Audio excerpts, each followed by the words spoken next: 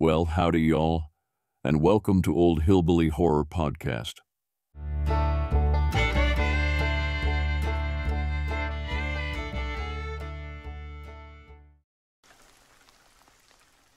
Not my story, but my grandfather's actually, who served during Vietnam.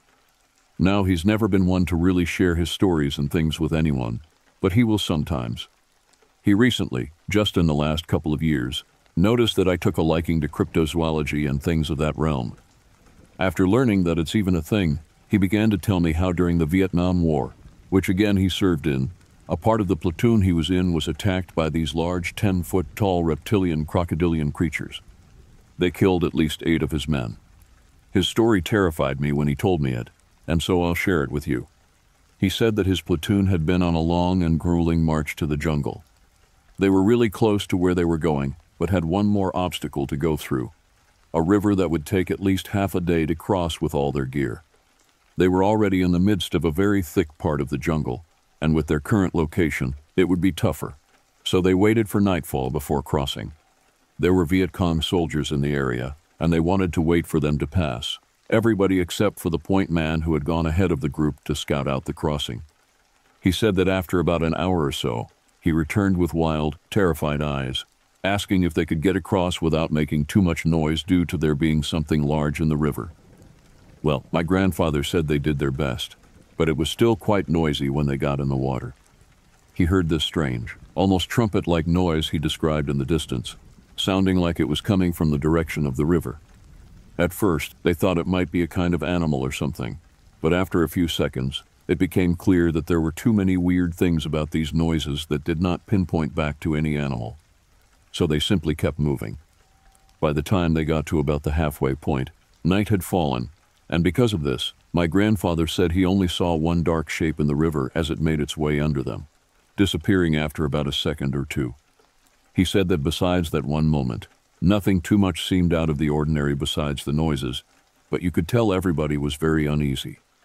Once everybody got across the river and onto land again, his point man set up to keep watch for a few moments while everybody else tried to get a bit of sleep.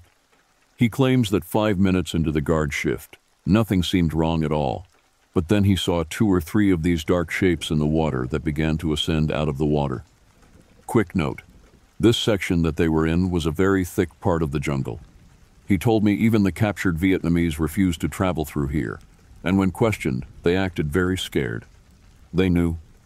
Anyway, he said that the first thing he did was wake everybody up, and for some reason, his point man wouldn't respond. After a second of shock, he realized this as well as the fact that their point man was no longer on post, but had now been dragged into the water. My grandfather said that at this point, everybody began to panic, some reaching for their guns while others tried to get a better look at whatever was in the river. It wasn't long before they realized that this thing had killed off half their men, including their point man, taken in their sleep. He said there were 3 or 4 of these creatures in the water, coming out and going back in. Everybody started shooting at them, but it didn't do much other than make things worse. At first, they thought it was just because there were so many men shooting, and then he noticed that some of the bullets would go through one of these creatures, and after a second or two, another creature on the same side as the other one would rise up out of the water and eat what was left of the comrade on shore. He said everybody tried to run away at this point, but some didn't make it back into the jungle in time before watching everything they had ever had become eaten by these things. They went into hiding for hours until dawn finally came around. Apparently, during this time, he wasn't sure if he was awake or dreaming when more than once he heard screams sound off in the distance. He knew those were his teammates being eaten and torn alive. He told me that none of this seemed real if he closed his eyes, but in the daylight, it was a different story. He told me that in a few short hours, they finally heard a chopper in the distance and began to signal them with their gun mags. He said that when they got to where my grandfather and some of his friends were at, they were all that was left. There were just bones and bits of meat and flesh from these creatures. He told me he never returned to that part of the jungle again, and making the shortcut was a huge mistake. He told me this story about 10 years ago. It still keeps me up at night sometimes, thinking about what happened. This is the only time my grandfather would ever talk about running into large humanoid crocodilian creatures. And now these weren't just regular crocodiles. These were something out of a nightmare. They had a taste for human flesh.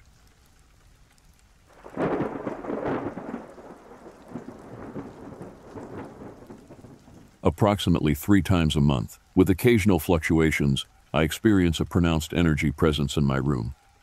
This sensation often triggers my cat to vocalize and act as though it's observing an unseen entity, although this behavior typically subsides shortly afterward. These occurrences have repeated multiple times. Furthermore, during nighttime, I frequently encounter a peculiar sensation of a small hand touching my waist. I also perceive the feeling of someone walking on my bed, accompanied by a distinct sense of pressure on the mattress and a heightened energy ambience in the room. I'm left wondering about the nature of these experiences. Could they be indicative of a benevolent spirit, a malevolent entity, or even the possibility of extraterrestrial involvement?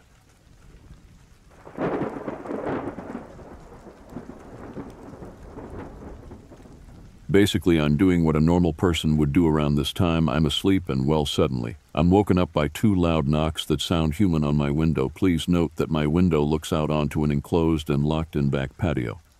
Therefore, nothing should be able to access it. But anyways, here I am. I'm startled as F and too freaked out to look. Eventually, after about 3 minutes, I decide to go look as I need to plug back in my stuff, as this was right after a thunderstorm. And well, when I look out, there's absolutely nothing there, no signs of anything at all. And well, in the morning, I went to the other side of my window to find absolutely nothing, no back door unlocked. No signs of activity, absolutely nothing. And well, after this, I decided to pull out my phone and type this out in an attempt to debunk this. Really sorry if this was confusing.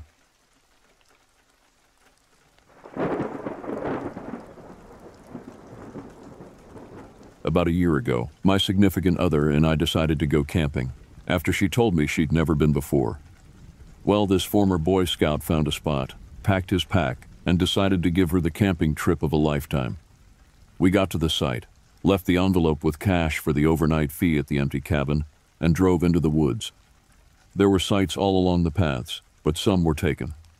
Seeing as she wanted to be as removed as possible, we decided to turn left and go up a steep incline to see if there were sights at the top. Well, what I saw will haunt me till the day I die.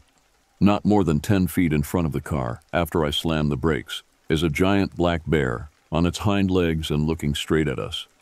No one blinks. After a minute, he gets down in a huff, turns around, and scampers off. A few minutes after that, my significant other and I break out in screams of terror and floor it back to the edge of the campsite. Fast forward to that night, we'd settled down a bit from our encounter and prepared to go to sleep. We'd chosen a site right next to a stream, so as to have it lull us to sleep. Big mistake. We're both cuddling and falling asleep, when suddenly, we hear a splash in the stream. We both bolt upright, both thinking of the same animal that we are now realizing might be thirsty and nearby. Our car is parked just 20 feet from the tent, and we consider making a sprint for it before hear another few splashes in the water, followed by a grunt. Well, if the splashing didn't do it, the noise did. Eager to make a ruckus, I sound the alarms on my car and scream "F you" as loud as I can. We then nope the F out of the tent, dive into the car, and drive off, leaving everything behind. We drove around for about 10 minutes of terror after that, plotting next moves and discussing our certainty of having just avoided death. Eventually, we decide to return to the campsite, throw everything into the trunk as fast as humanly as possible, and yeet it to the open road. We then went back to my house, reset up the tent in our fenced-in backyard right behind the porch, and went to sleep.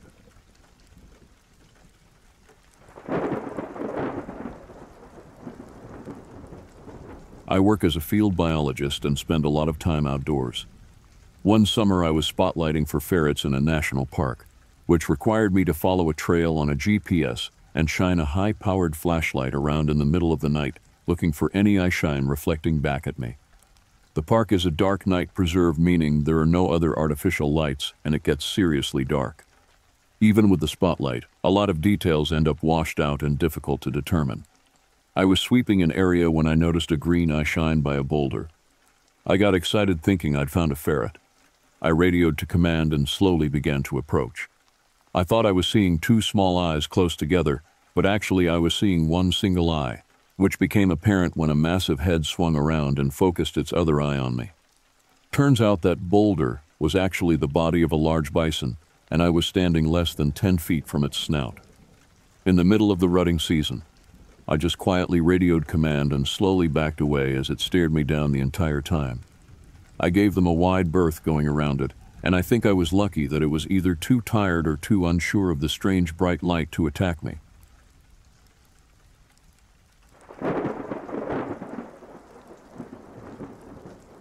My name is Clark Stacy. I was born and raised in the deep Everglades of Florida, a place where many city slickers have deemed uninhabitable, but a country boy like me can find solace in the lush greenery and plentiful wildlife. From the birds to the boas, I was a friend of the flora and fauna. The relationship was, on occasion, not mutual. The skeeters and no-see-ums were dreadful. The nearly daily rains were unbearable. There was a man-eating clam in our backyard. Okay, maybe not that last one. But I do have some messed up tales from the forest. I'll get it out of the way right now. My parents divorced when I was too young to approach the situation rationally, but old enough to know what it meant. In short, I thought it was my fault. That's just about when I started going on adventures through the thick brush and humid swamps. It was the only way I could really take my mind off of home stuff and put it on keeping my ass alive. But enough about me. I know why you came here. Have you ever heard the song Gator Country by Molly Hatchet? It's about Florida. Hell, I've probably seen more individual alligators than I have human beings. One drizzly day, I ventured out about a mile from my backwoods home through the dank forests. I found a clearing, about 30 feet in diameter, with the prettiest daisies and petunias I had ever seen. As I stepped into the clearing, the rain subsided and the sheer Florida sun caressed and massaged my waterlogged skin. As I basked in this heavenly feeling, I heard a heavy rustle in the tree line. I went from pure ecstasy to a dead standstill. Just about anything could have made that noise, and half of the things it could have been were capable of killing me. For reasons I can't really explain, I wanted to take that 50-50 chance. It was shortly after the divorce, and I felt myself completely numb and invulnerable to danger. Mere feet away from the source of my curiosity, I heard a soft, gravely voice. Clark. Terror gripped the very fiber of my being, and I felt every muscle tense up. I leapt away from the thick brush just in time, as a full-grown gator lashed out and tried to catch me in his gaping maw. When I say full-grown, I mean at least 16 feet long, and as fat as those folks in line at Walmart. I ran like a man hopefully only has to run once or twice in his life, with his life on the line and adrenaline coursing through his veins. I raced through the overpowering greenery, collecting nasty cuts from the razor-sharp palm fronds. I got home and was interrogated by my mom about why I was near covered in blood and breathing like a maniac. I explained that I saw a gator and split. She said that "thems is more afraid of you as you is of them." Yeah, right.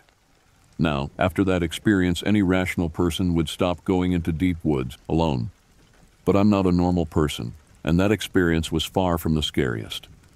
Once, during winter, I was exploring a little closer to home. I discovered a banked creek under a thick canopy. I quickly checked my phone's map to see what body of water it connected to, only to find that it wasn't on the map. That should have been enough to turn me around and send me home, but I was feeling adventurous. I wasn't about to get frazzled by some pathetic, uncharted creek, so I hopped down to the bank and started walking along the sandy slopes. It only took me 3 minutes of walking to find a large carved-out cavern, the kind an alligator would sleep in during the colder months. I saw a decent-sized stone in the creek and got the worst idea of my life. I picked up the stone and chucked it into the moist, dark abode. What I heard was not a sound a gator is capable of making. It sounded more like a silverback gorilla whose genitals were just ripped off with a pair of needle-nose pliers. The sound reverberated in my lungs and shook my body to its core. I bolted along the bank with a pace that could put Usain Bolt to shame. I looked over my shoulder to see whose slumber I had interrupted, and I truly wish I hadn't. I saw a humanoid figure, standing at maybe 10 feet tall, covered in matted, auburn fur. It bellowed once again. I found where I had entered the creek's shores and flew home. That was the last time I ever went out into the wilderness. Me and Mom recently moved to the suburbs to the north of the Everglades, and I could not be happier. But sometimes, while laying at night, I feel a strange attraction to the beasts of my true home.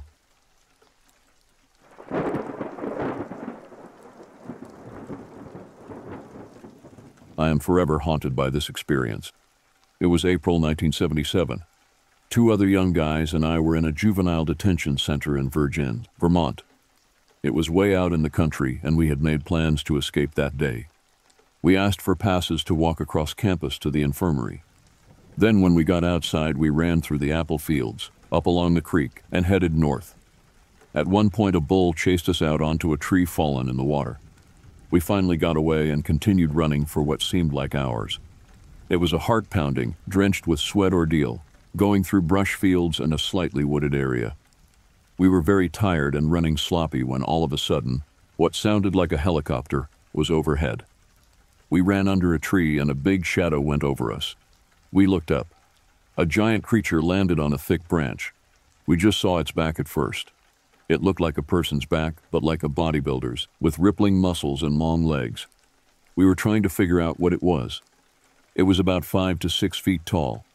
When its head turned completely backward, these huge red orangish round eyes that seemed to be glowing were staring right at us. They had a hypnotic effect. We were all frozen in fear as it looked at us like prey, and it seemed to be looking for the weakest one. All of a sudden, the branch broke from the weight of this big creature, but its claws were locked on and those huge wings unfolded. The wind from those wings was very strong, and it carried the branch up over us and dropped it right in front of us. Then it turned its body while hovering above us. I yelled, grabbed a branch, waved it, and made lots of noise. It looked a little bewildered and very quietly turned away and glided off without hardly making a sound. I believe it thought we were injured prey and probably hunted other animals like that. I also believe it was trying to scatter us by dropping the tree limb nearby. It was a huge. My native people's owl legend calls them big hoots. They had horns like horned owls. It was brown with a grayish speckled underbelly, huge claws that could grab a person, and an enormous beak. I think this is what people call the Mothman. One of the guys hung himself a few months later. He was really freaked out after the encounter and turned himself into the authorities. His name was Jim. I believe if we were not hiding from the helicopter we thought was overhead, it would have snatched Jim. He was the weakest and lagging behind. It did seem to be concentrating on him when it was staring us down with those big orange-red glowing eyes. I have been telling this story for over 40 years.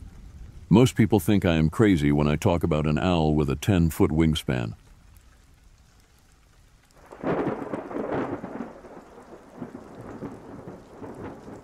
I'm from Clearfield, Pennsylvania. My friend and I used to go to a local train bridge down from the VFW and hang out at night. It was a peaceful place to go for a short walk. We went down one night and kept having strange vibes about it. We reached the bridge and paused for a moment, and then walked halfway out on the bridge. We were there for about 10 minutes, talking and laughing, and then a huge rock flew off the hillside and hit the water so hard that it hit the bottom of the river. I heard it hit the other rocks on the bottom. It did not roll off the hill, it was thrown. There was no other noise until it hit the water. Anyway, we both paused and shined our lights to the other side and didn't see anything. So we just got up and left because I wasn't hanging around. We got off the other side heading back to the truck. We then heard a wood-on-wood knock, and I'm a pretty big and fearless guy, but my butt got the hell out of there as fast as I could. I still hunt white-tailed deer down there despite what happened.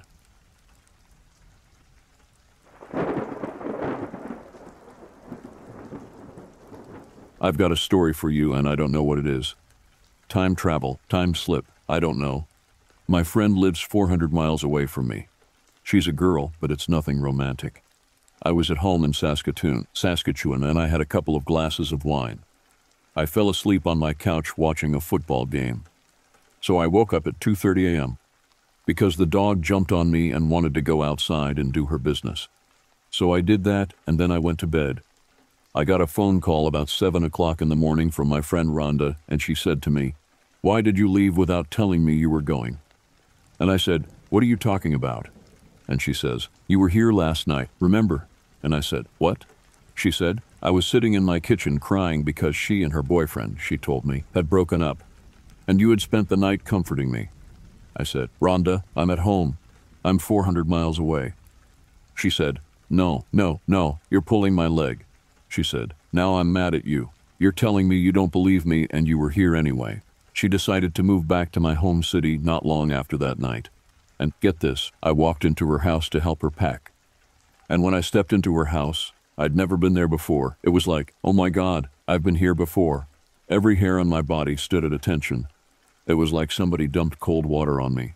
And get this, she even said to me, "Don't you remember that at about 2:30 a.m. you had to take Jessie, my dog, to do her business?" So, I don't know what that was all about.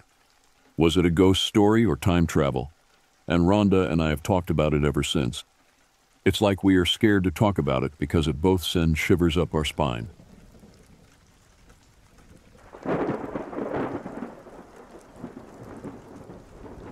This happened in June 2016. The light of the day was starting to fade. We were driving to my mother's house and the small bridge on RT 313 was closed. So we turned left and went through the town of Federalsburg, Maryland. We then turned right trying to find a detour. I had just mentioned how we were making good time because I looked at the clock, it was 8:30 p.m. We came upon a very dark wooded area on the road. My mom said, "Wow, that is really dark." That is the last thing either of us remember. Then the next thing we knew, we looked at the clock. It was 9:25 p.m. It literally felt like seconds before it was 8:30. My 21-month-old daughter had been fussy right before the woods, but she was now very quiet. The dogs had been panting, but were now still and quiet. Everything was eerily quiet. We felt very disoriented and realized we were miles from where we originally were and in the totally wrong direction. Based on my memory, my good sense of direction, and my mother's knowledge of the area, it made no sense to be where we were. I then noticed a burning bump in the back of my head behind my right ear. My mother felt very numb and extremely disoriented. We both felt as though we had a sunburn, a hot, tight feeling on our faces. She then noticed a bump in her head in the same spot. They looked like fresh needle marks. We drove to my mother's house in Seaford, Delaware, in shock and disbelief at what just happened. After arriving home, we experienced headaches, neck aches, and feeling shaky. However, the swelling behind the ear had down on both of us. I was unable to find a mark on my daughter. We are upstanding citizens, and this is not a hoax. Something very strange happened to us that night, something we will never forget. We are thankful we had each other to share our experience with because it defies logic. Is it possible that we're experienced an alien abduction or a time slip? I can't believe that I say that because I have never believed in those possibilities before that evening.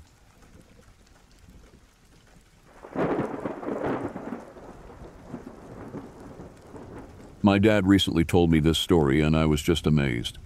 I thought you would like to hear it. When I was young, about 3 or so, I was hospitalized and near death. I had a fever that just would not break and was passed out for most of the hospitalization. My dad, who has always been religious, wanted the hospital's priest to come say a prayer for me. So, the priest comes to pray for me, but something's not right about the guy. He never gives his name and has no Bible. He says the entire prayer in Latin and blesses me. Now, my parents aren't married yet, and since the priest is there, they ask why they haven't been able to have another child yet. They had been trying for about a year with no luck. The priest tells them that they won't have another child until they're married. The priest leaves after that, and an hour later my fever breaks. The next day, the hospital's priest comes to the room to say a prayer for me. My dad is confused and tells the man that someone had already come the day before, to which the man replies that no priests were on duty the day before. He checked with all of the hospital staff and their visitation book and everything. Nothing turned up. No priest was in the previous day. He searched for years to find this priest that prayed for me, and he never found a single trace of him anywhere. A month after my mom and dad got married, my mom got pregnant with my brother. So, we'll never know who the mysterious man was, but I like to think he's my guardian angel, and he still remains with me. To this day, my dad still has found no record of him, not even someone who looks like him. Someone was looking out for me that day, though. I just wish I knew who.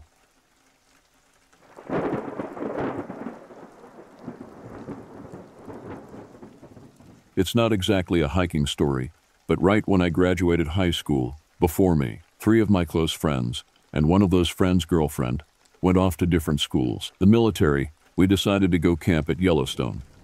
We were still early in the season, so there was nobody at our campsite.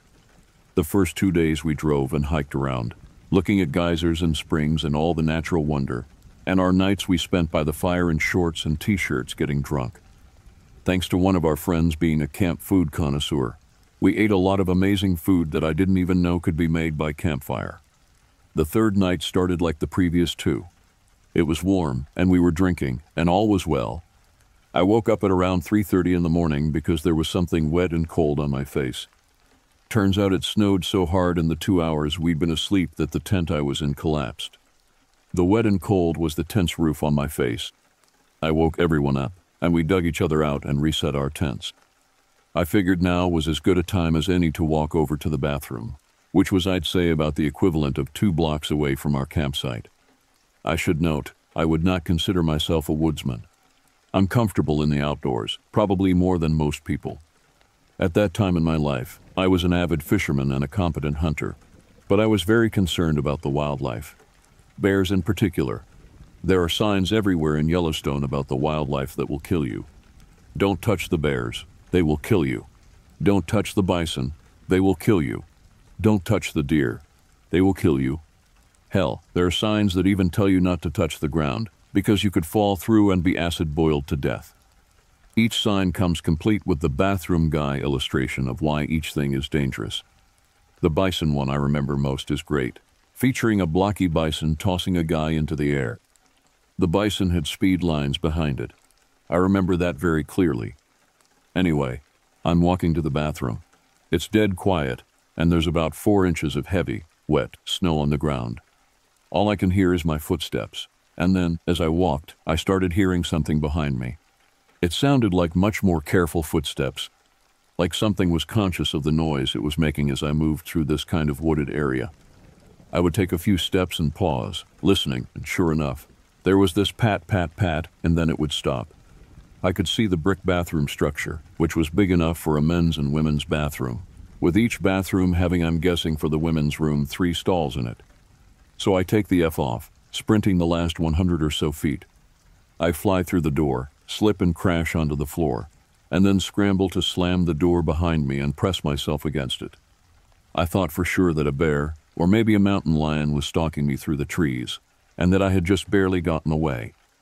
I could only hope that my friends were as aware as me, and would be able to get in the trucks or whatever. So there I was, sitting on the bathroom floor with my back pressed against the door. It was cold, it was dark, I was wet, and still very much freaked out. I checked my watch. I'd been bracing the door for about 15 minutes. I decided it'd probably be okay to stand up. Just as I stood up, there was this big thump and the door knocked against me. I screamed, both out of shock and because some part of my animal brain was like make noise, become large. There were loud noises coming from the other side of the door, and so I just carried on shouting and pressing against the door. Turns out it was my friend Nick. When I realized it was him, I sheepishly held the door for him and asked if anything followed him, and explained what I was doing. He said he didn't hear anything on his way in, but that didn't mean I was crazy for thinking something tried to follow me. Now a pair, though, and emboldened, we decided we had to get back to the campsite and warn our other 3 compatriots. We set out slowly, carefully listening after our steps, straining to hear or see anything. We had flashlights, and the moon was clear and bright off the snow, but it felt like every tree hid something with teeth. It was then that I heard it again. I grabbed Nick's shoulder and he nodded, saying, Yeah, I heard it too." We paused, listening and watching. I was squeezing my flashlight so tight I could feel the metal gritting into my hand. We heard it again, closer this time, but we still didn't see anything. "Do we run or what?" I half whispered, half shouted, in the way that you do when you recognize you should be quiet, but can't contain the urgency of the statement. "I don't know. I don't think so," said Nick. Among the 5 of us, I was the only one that wasn't an Eagle Scout. If Nick didn't know what to do, then I figured we were just done. I just thought that whatever came out of the dark was going to get bopped directly in the eye with my flashlight before it made a meal of me. Pat, pat. It happened again. This time, right in front of me. I knew what the noise was now. It was clumps of wet snow falling out of the trees. Idiot is not a strong enough word for what I felt like. Me and Nick laughed it off, both making fun of me, but also relieved we didn't have to fight for our lives on some campground. Later that day, we saw wolves hunting elk way off in the distance. We saw the Grand Prismatic Spring and the various geysers and springs in the basin around it. A ranger came to our campsite and said that a bear had been seen in the area. and we needed to be extra careful about putting out food and trash away tonight, but nothing came of it. It was a pretty good trip.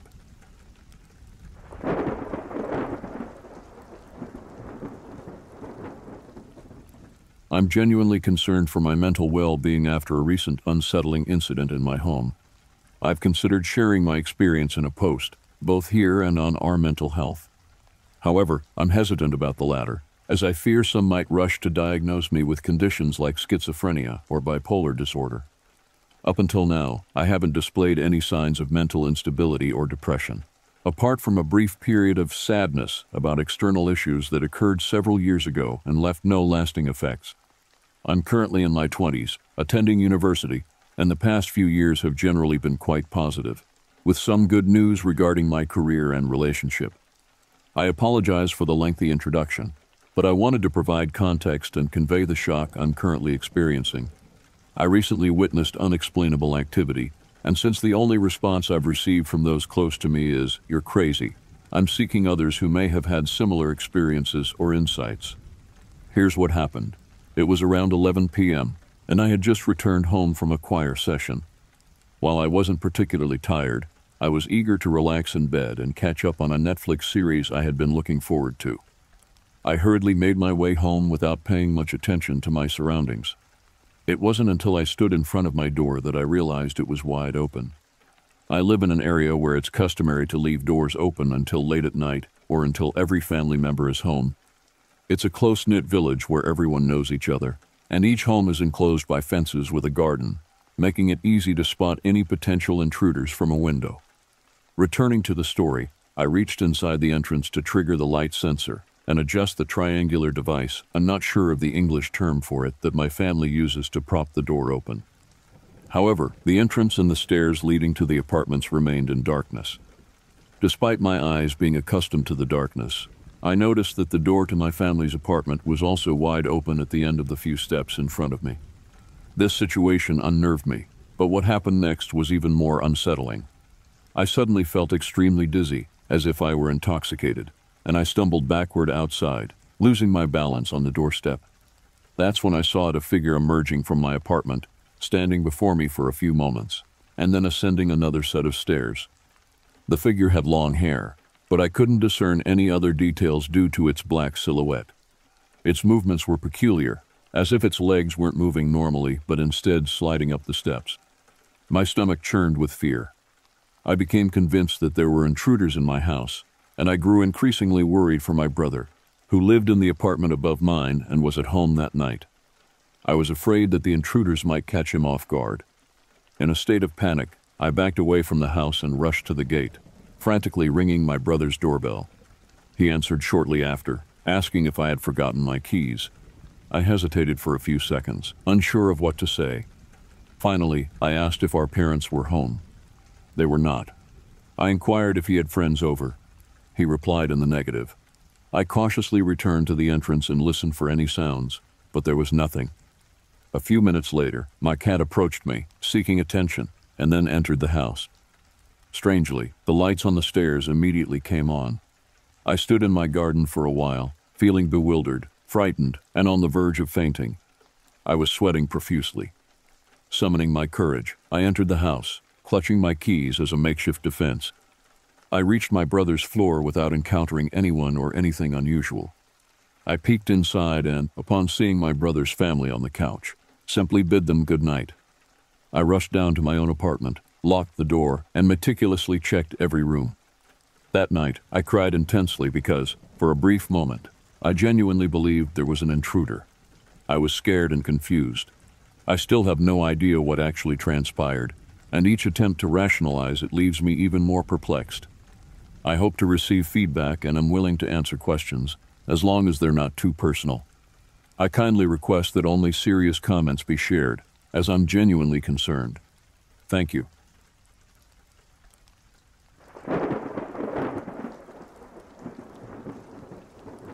This occurred in the spring of 2018 while I was hiking the Appalachian Trail near the McAfee Knob in Virginia.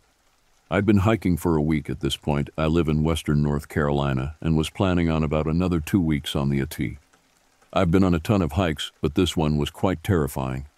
It was mid-May and the scenery was breathtaking.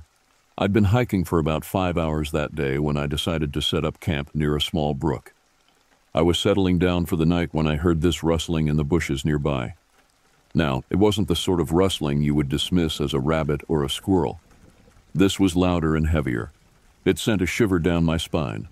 I remember thinking that maybe somebody else was out there or maybe a deer. I tried not to think about it, but the noise continued, and in the exact same spot just off the campsite. It wasn't getting fainter or moving along, so I grabbed my flashlight and I headed towards the noise. As I was getting closer, the rustling stopped, but I could feel something. It's hard to explain, but it was like I could feel eyes on me. This feeling of being watched was overwhelming, like I was on display. I showed my flashlight around, but there was nothing to see, just trees and bushes in the blackness beyond my light. It was then that I heard it. I might even go so far as to say I felt it. There was a low growl, deep and guttural. I could feel it vibrate through the ground. I felt a sense of dread, like I was definitely in danger. My heart was racing and I was finding it hard to even breathe. My mind was yelling, "Get out of there," but my body wouldn't listen. Then something happened. This figure slowly emerged from the shadows. It wasn't just any figure. It was enormous and standing on 2 legs, silhouetted against the sparse moonlight. I felt my heart leap to my throat. I mean, we've all heard the stories right about Sasquatch or Bigfoot or whatever you want to call it. To actually see one, well, that is different. You have to remember that the light wasn't the best. There was no real moon that night, but when my flashlight hit the thing, oh my God, I could see that it was gigantic. I mean, it was really tall. I'd say easily 8 or even 9 feet. It towered above me, giving off this sense of pure raw power that can completely overwhelm me. It was broad and its shoulders seemed as wide as a small car. No exaggeration. Its arms hung down almost to its knees, rippling with muscle under the hair that was matted and black, sort of blending with the shadows. Around its face, well, that's something I will never forget. It was more human-like than ape-like, but still not quite human. Its eyes were large and expressive, shining in the light with an intelligence that startled me. The nose was flat, more like ours than a bear or a wolf. The mouth, when it gaped open, I could see its teeth and even its breath as it exited its mouth in a slow stream of steam. The teeth were large and they looked very sharp. It was a terrifying sight, the kind of thing you would expect to see in a nightmare, not on a peaceful hike in the Appalachian woods. The sound it made was a deep, rumbling growl that seemed to shake the very ground beneath me. There was like a primal rawness, a sort of power that you can't really put into words. Then suddenly it let out a roar that echoed through the forest, making the hairs on the back of my neck stand up. Then, just as suddenly, it disappeared from the light of my flashlight. I swung the light slowly back and tried to pinpoint the thing's current location, but I couldn't see anything at all, just that I was alone again, standing there in the pitch black with my heart pounding. That's when I realized that sweat was pouring down from my face and my chest. I hadn't even been aware of what was happening to my body until just then. As you can imagine, I didn't sleep a wink that night. Every noise, every shadow had me on edge. I couldn't wait for the day to break. So just as soon as the sun started peeking over the mountains, I packed up my stuff and I headed onward. There was no real place to go but to continue on the AT. I did cut the hike short. I didn't make those full final 2 weeks. I just couldn't get over what had happened. I will tell you that since the encounter I have been back to the Appalachian Trail, but never to that same spot. I can't say I'd ever want to see that section of the trail ever again.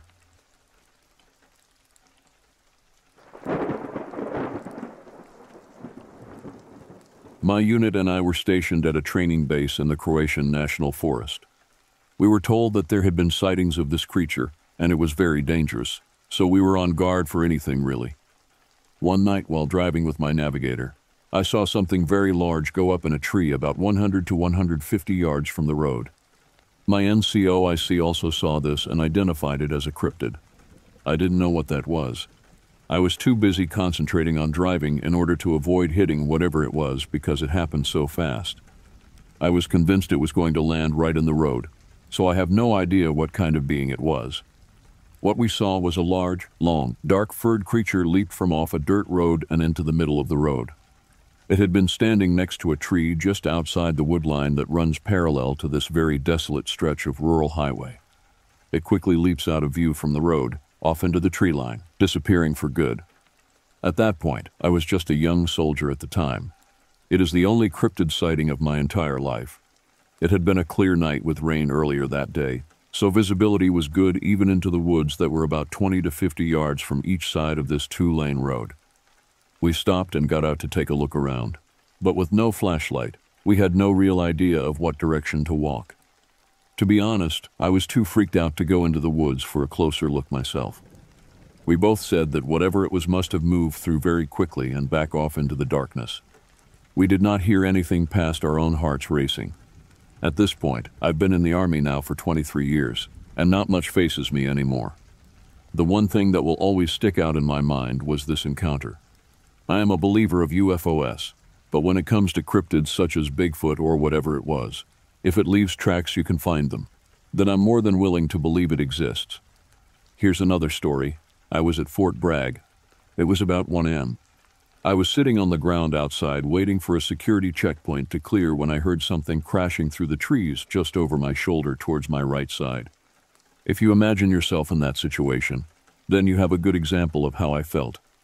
I heard this crashing through the woods sound not more than 20 feet behind me, but there was nothing to be seen other than the trees shaking like crazy.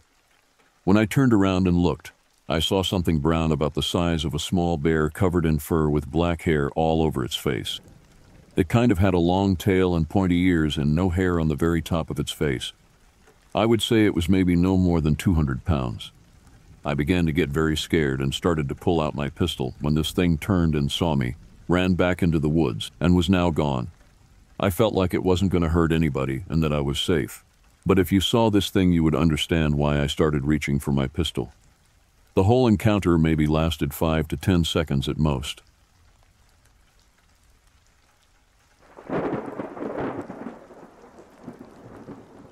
The Texas highway stretched out before me, a ribbon of asphalt cutting through the barren landscape. I was on my usual route, hauling a load of logs to a remote rural town. The sun was starting to dip below the horizon, casting long shadows across the road. It was a lonely drive, but I was used to the solitude.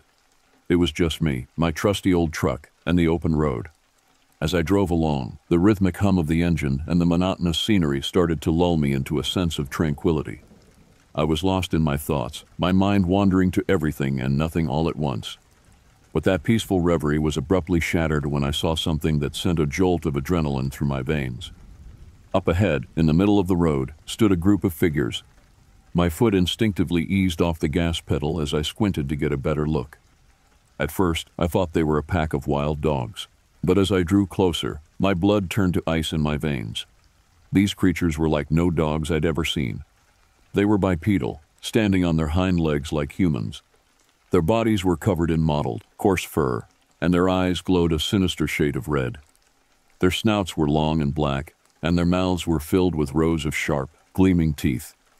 The most unnerving thing of all was that they seemed to be communicating with each other in a language that was anything but natural. It was guttural and otherworldly, like a symphony of discordant sounds. I honked my horn, hoping to scare them away. But instead of scattering, the pack of creatures dissolved into the shadows and started to converge on my truck. Panic surged through me, and I slammed on the gas pedal, my heart racing as I tried to speed past them. But they were faster than I could have ever imagined. One of them leaped onto the side of my truck, its claws scraping against the metal as it tried to pry open the door. Another slammed its massive body against my window, its red eyes boring into mine. They were relentless, their movements coordinated and calculated. It was as if they were working together with a single purpose to get to me. I felt a surge of primal fear, my instincts taking over as I pushed the truck's accelerator to the floor. The engine roared to life, and the truck surged forward, tires screeching on the pavement. The creatures were still hot on my tail, their inhuman speed allowing them to keep up with my speeding truck. For what felt like an eternity, the pursuit continued. My heart hammered in my chest, and sweat poured down my brow. The howls and growls of the creatures echoed in my ears, drowning out all other sounds. But slowly, I began to gain some distance between us. The wind howled in my ears as I pushed the truck to its limits, praying that I could outrun whatever they were. And then, as suddenly as they had appeared, they stopped. I risked a glance in my rearview mirror and saw the creatures standing on the road, watching me with their glowing red eyes. And then, one by one, they began to fade into the darkness, disappearing as if they were never there. Relief flooded through me, and I let out a shaky breath that I hadn't realized I'd been holding. I pulled over to the side of the road, my heart still racing, my hands trembling on the steering wheel. I sat there for a moment, trying to process what had just happened. I knew that I had encountered something beyond explanation that night. Those creatures, whatever they were unlike anything I had ever encountered. As I drove the rest of the way to the rural town, the image of those glowing red eyes haunted me. And even though I made it out of that ordeal alive, I couldn't shake the feeling that I had come face to face with something ancient and otherworldly, something that should have never existed in the first place.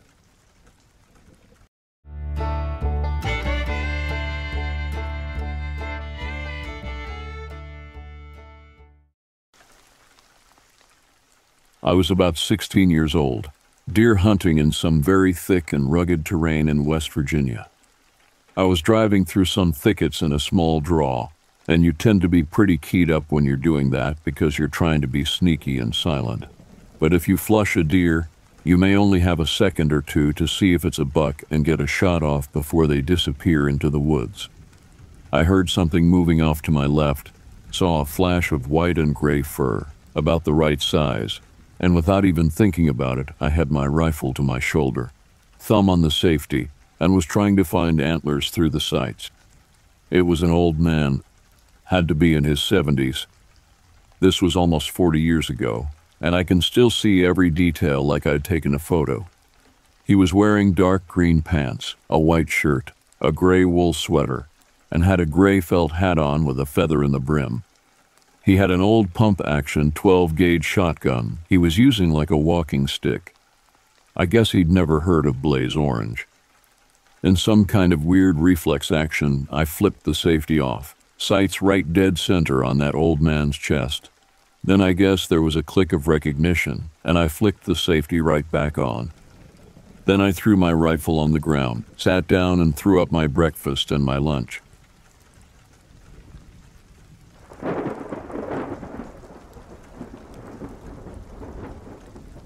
I was born in Traverse City, Michigan, and lived there until 1993. It was the fall of 1991, and I had been at a friend's house. I was coming back to my house, and as I walked up toward my house, I saw the curtains in my living room window pulled aside and someone look out at me. As I walked through the front door, I came to realize no one was home. I was confused because I had clearly seen the curtain pulled back and a face looked out at me. I looked around the house and started down the hall toward my bedroom. The whole time I was thinking one of my brothers was playing with me, and I was expecting them to hop out. My mother's room was at the end of the hall. Near the lower right edge of her door, I saw what I thought was our cat peering around the corner at me. A dark face low to the ground. I called to the cat and then stood frozen as the face rose about 4 feet. I still get chills from the image in my mind. It wasn't the cat. It was something else. I remember this feeling in my legs that they wouldn't move. They were cemented to the floor like in nightmares. I felt chills run down my spine to my feet, and I bolted through the front door as fast as I could. I ran to the dirt driveway and stood still, unsure what to do or where to go. Suddenly, I saw my mom and brothers in our car in the driveway. I had to shake off the feeling that I wasn't alone anymore, but also that the daylight was suddenly gone. Somehow it had gone from day to night, and I had no memory of it. I don't remember my family pulling into the drive. Some call this missing time. Mine wasn't just missing, it was non-existent. Through the years, I have had a recurring dream about this event, and it becomes clearer as I get older. I remember my room and my bed. I remember staring out the window at night as I fell asleep and often seeing strange lights. I would mention these to my family and faced constant ridicule for it. This also occurred when I was much younger, and my mother would try to explain them as simple tricks of the eyes. Light from cars or something in my peripheral vision seemed brighter than they really were.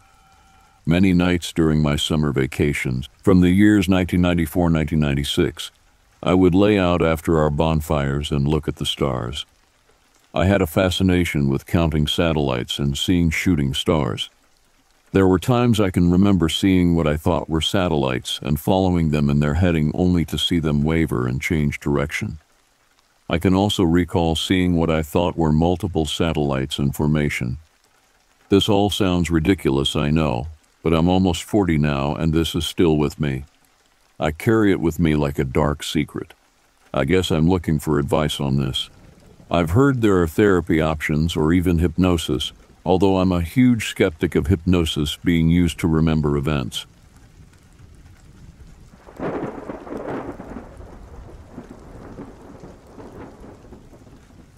Here's a story you can use if you want. When I was in my teens, probably 14 or 15, I remember tossing and turning in my bed in the early morning. I opened my eyes for a split second while turning over like most people do, and I swear to God I saw a small gnome, gremlin-like creature sitting on my shelf watching me, illuminated by the bluish early morning light coming in through the windows. It was about 1 foot tall, grayish-brown, wearing just a simple tunic on its torso, and that's it. It looked a bit like an elf from the Harry Potter movies, but they hadn't been released yet, so that image couldn't have been implanted in my brain, as if I was just dreaming this little creature was sitting there. I remember it was sitting with its legs crisscrossed, with its right hand resting on its left knee. It smiled at me, waved very excitedly, and smiled a big toothy grin like he was some long-lost friend happy to see me. Looking back on it, it seemed genuinely nice. I didn't sense any negativity or evil from it at all. I remember seeing it, knowing I was awake, and not thinking anything of it. Upon waking up, though, I was creeped out. Did I really see that, or was I just half asleep and still dreaming? In my area of New England near the Bridgewater Triangle, there are stories of puckwudgies, which are from Native American folklore. Basically small, impish, trickster-type creatures. My father was also an avid collector of Native American artifacts like beads, pottery, and arrowheads, so maybe it was some sort of forest spirit hanging out in my house.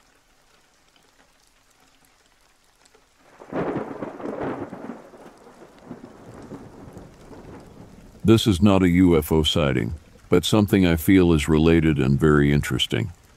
After watching a program about a man with something in his body, they extracted it and did not know what it was.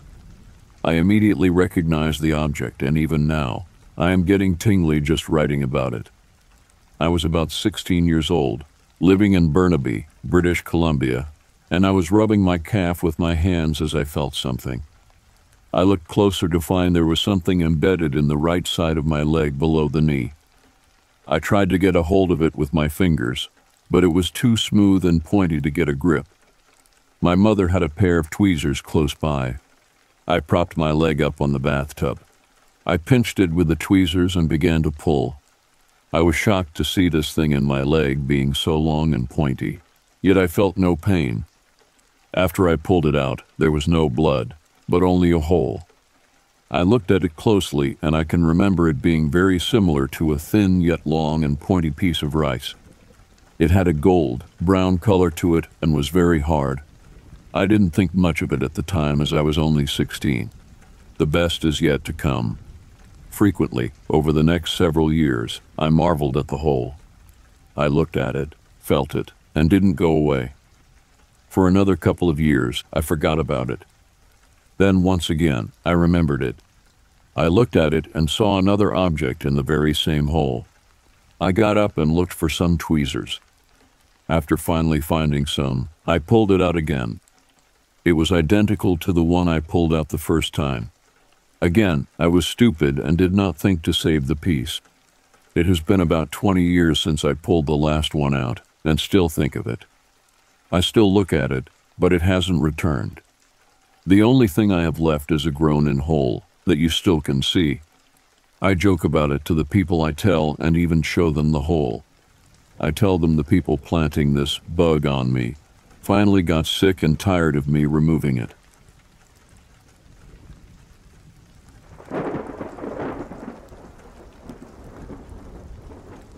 I was staying with a girlfriend of mine while I was in college. She She lived just north of Solomon's Island in southern Maryland. On a small note, she lived at the top of a ravine in the middle of the woods.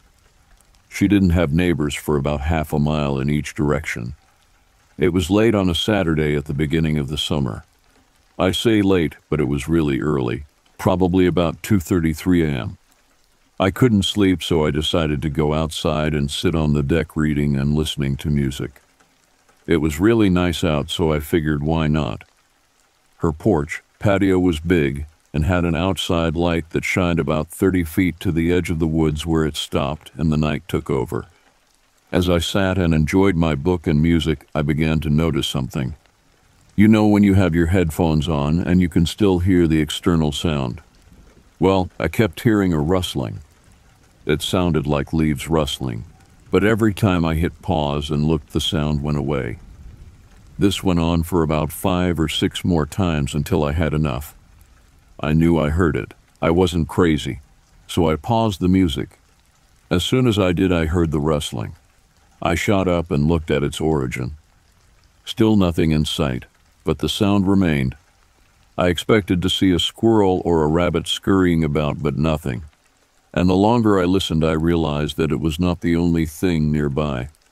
There were 3, all moving in unison just beyond the light's reach. Again, at first, I figured squirrels, rabbits, or maybe even a raccoon given the hour. But the next part is what changed my whole perspective. As I stood there staring into the abyss trying to find the origin of all the mild ruckus, an acorn flew past my head. At first, I thought, oh, it fell. Nope. They were being thrown from the darkness. My mind was racing. Oh my God, Bigfoot. That is all that I could think of. So I started picking up the acorns and throwing them back, trying to escalate the situation, and hoping I can catch a glimpse. After about 5 minutes, I grew tired of our game and wanted to test the boundaries. I started walking off the porch with a spare golf club in my hand from my girlfriend's brother's set and headed for the woods.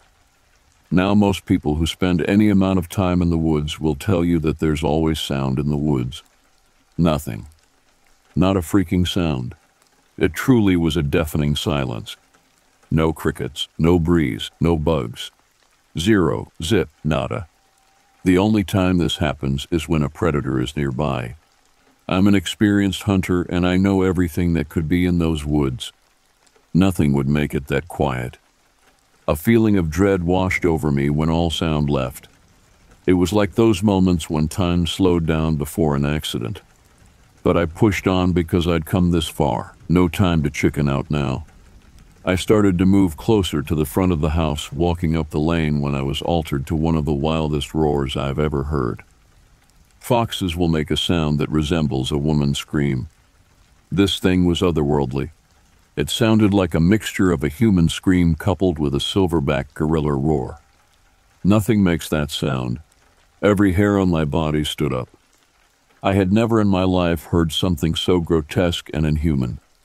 The worst part was that it was about 30 yards away in the woods. I'm sure it was watching my every move. So, without turning my back to the woods, I slowly crept back to the house, locking the door behind me. I tried to tell my girlfriend, but she thought I was just high. It was real. It happened. I just don't know what it was.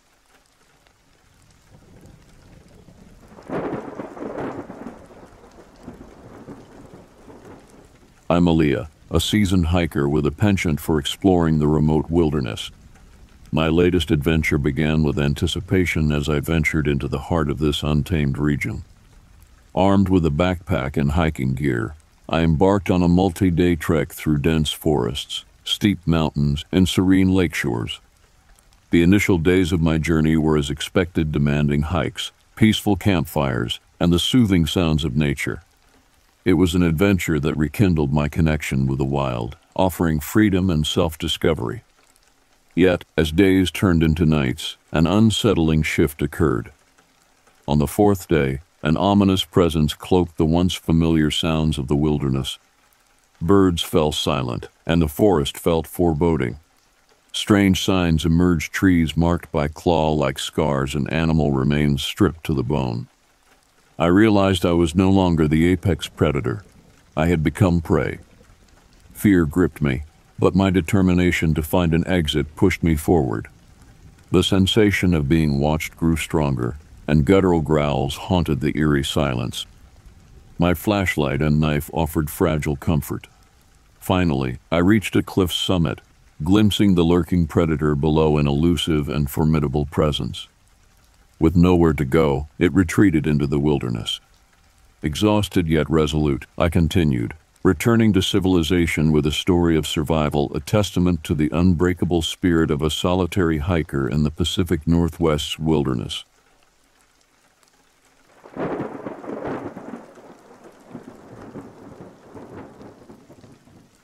Back in 1957, my mother, father, and little sister, who was 6, were picnicking near Rouse's Point, New York, on the shore of Lake Champlain. At one point, my sister walked to the end of a dock and looked into the water. She turned to leave and heard a noise behind her. She turned and saw 2 black webbed hands appear at the end of the dock. Then suddenly a child-sized head appeared. At this point, she screamed and ran back to us and told us what she saw. Her scream had already alarmed us, and we were running towards her to see what was wrong. After she told us what happened, my father told us to stay here and went to inspect the dock, where he found 2 web-like handprints at its end. Well, the picnic was over. Many times I heard my father relate this story to friends and relatives. Sometimes they would nod their heads and recount their odd stories of the lake. 2 more things. Years later, when my sister saw the old movie The Creature from the Black Lagoon, she swears that it was similar to the creature she saw that day. When my father, who liked to fish on the lake, passed away, I was going through his belongings to find, at the bottom of his tackle box, a loaded .45 caliber pistol. Odd for a tackle box, but I guess he thought better safe than sorry.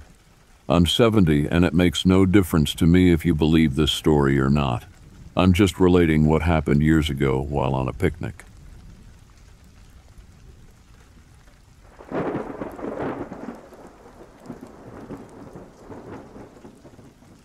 I recently had an interesting encounter in the forest with my girlfriend. We go to this place as a gathering spot, to heal, to learn. I've always had a relationship with Bankhead National Forest in Alabama. From the first time I visited the place, I felt the profound spiritual essence of the forest. I have often been able to bond with the forest creatures there. On the most recent trip, we went with no dogs and were not that well prepared. By the time we were ready to leave the back falls, it was already getting dark.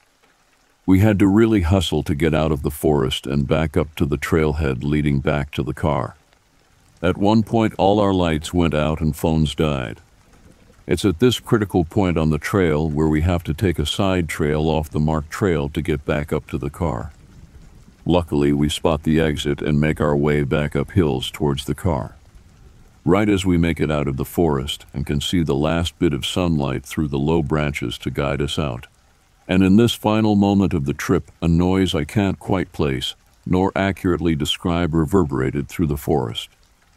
What sounded like an Asgard plasma beam dropping through the canopy of the forest, trees crashing and limbs breaking. And then we heard the creature itself let out something like a large animal's snort combined with a demon's laugh. Never heard anything like this at Bankhead. My first thought was Skinwalker. We both felt like we were being watched for a time down by the water.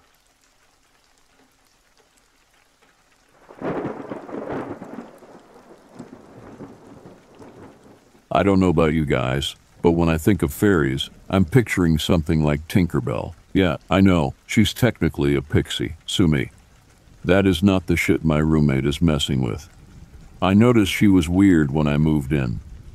She was advertising for a roommate on Craigslist, and she said she'd need someone who was open-minded, who was all right with strange people coming and going at all hours, who wouldn't ask questions about things that didn't involve them, and who would be okay with sharing a bathroom. Yeah, okay, not ideal. But I didn't need ideal, I needed livable. And honestly, I didn't really give a shit what she did in her spare time. Hell, she could have been cooking meth in her room. As long as she didn't get me involved in her drug deals, I wouldn't have given a shit. Turns out she wasn't dealing drugs. Unless she was sharing marijuana with her deadbeat friends or something. Instead, she was into the occult, supernatural stuff, conspiracy theories. She believes in anything and everything. She's convinced she's seen Bigfoot. She was abducted by aliens when she was 10 years old. She doesn't get vaccines because the government is using them to control people's minds. That kind of stuff. Is it terrible for me to say that I kind of like her? I mean, let's make no mistake here. She's messed in the head. But she's actually a really good roommate. Pays her bills on time, cleans up after herself, asks me before having her weird gatherings and rituals and shit. Whenever she buys groceries, she grabs my favorite candy bar for me.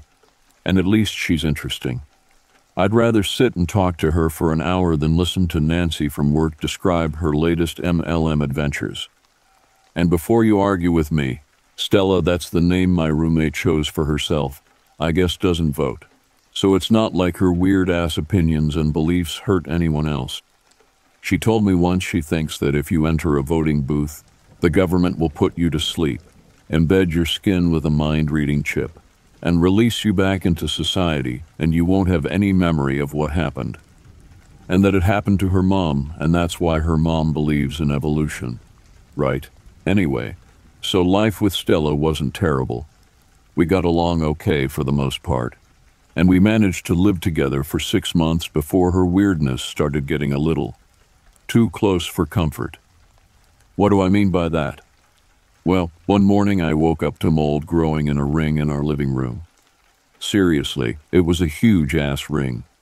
Our living room is actually pretty sizable, especially since Stella doesn't believe in furniture, so it's practically empty except for her weird candles everywhere. It never bothered me, since I don't use the common spaces much anyway. But mold growing in my apartment was definitely not okay. "Stella, what the hell is this?" I asked. Stella was sitting at the edge of it, a mountain of books next to her. I saw a few titles straight away. Myths of the Fae folk, fairies and other creatures, the magical arts. In her hands was a book on botany, which was extremely peculiar in the moment, but not so much in hindsight. "It's a fairy ring. At least it will be," she said, a small frown on her petite lips as she pored over her book. I bit back the urge to scream. I don't know what a fairy ring is, but I'm pretty sure it doesn't belong in our living room. If you don't get it out of here, so help me God. Stella sighed and put her book down. "I thought you'd say that," she said, reaching into the black messenger backpack at her side and pulling out a slightly crumpled envelope. She always had that bag on her, and I often saw her pull out any number of weird things from it. So you can understand that I was a little hesitant to take the envelope from her.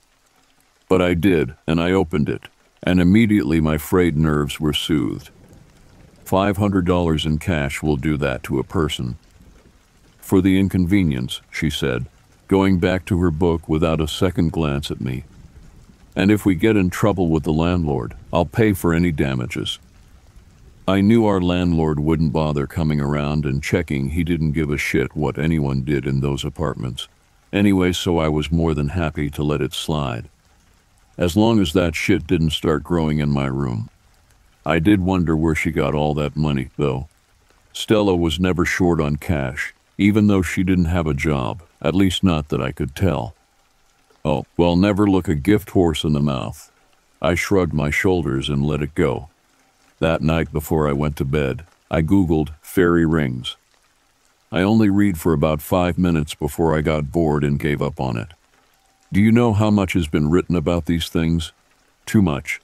Anyway, I figured out 2 very important things. First, many cultures believe that fairy rings are caused by fairies or pixies dancing in a circle. Second, mortals absolutely should not F with them. Now, I wasn't worried. Not only did I not believe in fairies, but I was also pretty sure you couldn't just grow your own fairy ring. I figured that Stella would lose interest in it after a few weeks, like she always did with her random obsessions, and then she'd get rid of it and life would continue as normal. Before that had a chance to happen, however, the fairy ring grew. After a few days, it had sprouted mushrooms. I shit you not, literal mushrooms were growing in my living room. Stella seemed overjoyed with this arrangement. I was pretty grossed out because our room was starting to smell. Damp and musty and just gross. I really wanted to yank up that carpet and scrub all that nasty crap away, but I focused on the $500 I was getting for being cooperative and tried to will away my annoyance. Stella's excitement grew over the next few days until it spilled over into the few conversations we had. "It's almost ready. They'll be here soon. I can feel it," she said one night when we were having a beer. She was sitting in the middle of the circle while I stayed far outside it. Not out of superstition, but because I wasn't going near that nasty thing. "Are you sure that's how it works?" I asked. My skepticism must have been obvious, because her response was just on this side of indignant. "I've done my research, Janice. It's like that movie. What was it? If you build it, they will come. Just like that. I've made the ring. They won't be able to resist dancing on it. That's just how it works." I wasn't convinced, but hell, why not? It's not real anyway, so who cares how she thinks it works? "So, what happens afterwards?" She looked confused. "After what?" "After the fairies show up," I said. "What happens? Do you talk to them? Trap them? Ask them to grant you a wish? What?" She stared at me in utter bewilderment for a second, and then burst out laughing. "God, Janice, you're so funny sometimes," she said. I chose not to press the point. Instead, I finished my beer and went to bed. Things played out about how I expected over the next week or so. Stella was obsessed with her fairy ring. I cycled between ignoring it and indulging her. Eventually, her interest started to wane, and she began to turn her attention to other things. I noticed a few books on the Jersey Devil appearing around the apartment, so I figured that's what would plague my life next. I felt like I was living in some sort of sitcom. And then, 3 weeks ago, something different happened. I woke up around 4 in the morning, my sleep disturbed by a strange blue glow coming from under my door. I stumbled out of bed, rubbing the sleep from my eyes as I went in search of the light source. As soon as I entered the living room, I was almost blinded by the blue light assaulting my eyes. I swore to myself as I shielded my face, trying to let my eyes adjust. Eventually they did, and I was able to take in the terrible sight that awaited me. Stella, naked, dancing on the fairy ring. Her body twisted and jerked, almost like she was being pulled along. She stumbled but didn't fall, going round and round so quickly it made me dizzy. I started to walk towards her, confused and somewhat unsettled. Was she on acid or something? I almost just went back to my room and pretended I hadn't seen anything. But then the blood caught my attention. It oozed from small cuts all over her body. A ring of blood was crusted around her wrists. Slashes across her abdomen resulted in red rivulets tracing paths down her legs. Finally, I saw her face. Her eyes were fixed on me, and a shudder worked its way down my spine. Her face was twisted in agony, her mouth a grimace, her eyes red with tears. Snot was running out of her nose.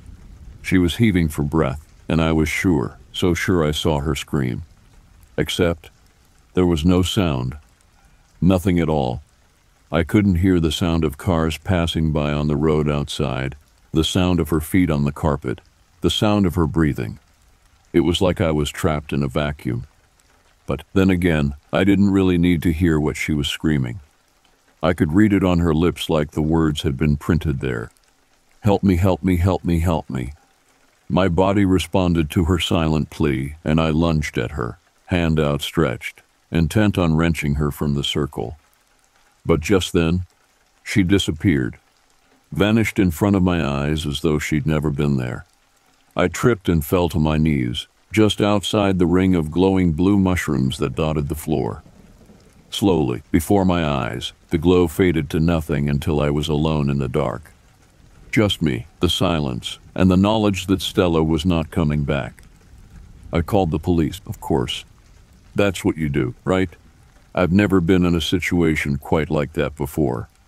I knew I couldn't tell them what I saw, so I just told them that when I woke up, she was gone, and that was rare for her. That I was worried something had happened. They declared her missing. I steered clear of the living room. I wanted to get out of there as fast as humanly possible, so I booked a hotel room until I managed to find another place. I didn't give a shit about breaking the lease or forfeiting the security deposit on the apartment. I just wanted out. I got a place pretty quickly, a real dump of a studio apartment, but it's affordable, and built up my courage to go back to our apartment, to pack up my few things and go. When I opened the door, God, no matter how long I live, I'll never forget this. When I opened the door, she was there, lying there in the middle of the fairy ring. The cuts had deepened into permanent grooves in her body. She was thinner than before, as though someone had sucked the flesh out of her, tightened her skin until it was tough and leathery. In fact, she almost looked like she'd been mummified. Her eyes were gone. Her teeth were gone. Her mouth was still gaping open, still screaming for someone to help her. And as I stared at the body, I swear to God I heard a faint giggle coming from somewhere in the apartment. I think I'm done with roommates for a while.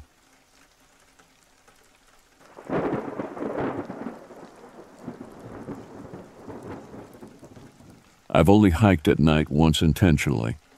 I was camping in the very southern tip of Illinois with a big group of people, 10 or so. It was a privately owned park, so we weren't allowed to leave out plots past 10 p.m., but we all wanted to go stargazing at the lake. We waited till probably around midnight and left for the lake. If you've never experienced nighttime away from civilization, let me tell you, it gets dark. We all held hands and walked in a line because you quite literally couldn't see your hand in front of your face. We didn't use flashlights because we didn't want rangers to see us leaving camp so late. As we got closer to the lake, we heard a non-animal make a trilling hooting sound. Imagine a baritone owl hooting into a fan. That's the best I can do to describe it, haha. It was kinda creepy sounding, but we all just assumed it was a weird owl doing his thing. We were now in the tree line at the lake, and the trilling had gotten louder and more aggressive sounding. We were all on edge and starting to think that maybe it wasn't an owl. Some of my friends laid down to look at the stars, but I was too freaked out to relax.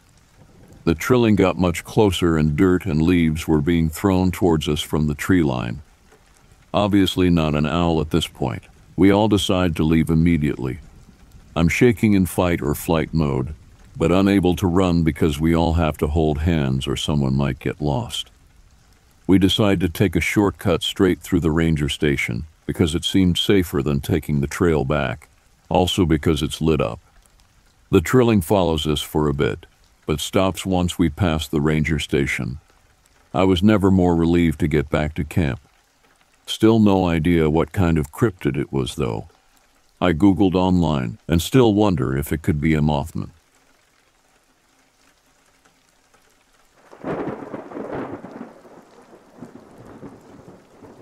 When I was really young, like 6 maybe, I woke up one morning and found a huge scar on the top of my foot. It looked like an old scar, but I had never seen it before. I showed my parents and tried explaining that this is new and was never there before, but they weren't interested. I played with it all day, utterly confused and nervous. Next morning, it was gone. My foot was back to normal.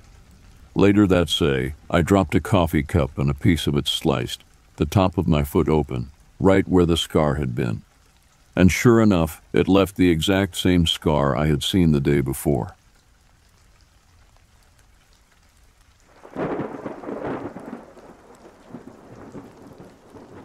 I had been cooking breakfast in my in-laws' guest house with my dog when he suddenly started barking at something in the corner of the room. Nothing was there. He started backing up as if whatever he was barking at was coming closer to him. He was using his deep intimidation bark, which I had only heard a few times before. Tail tucked, totally freaked out.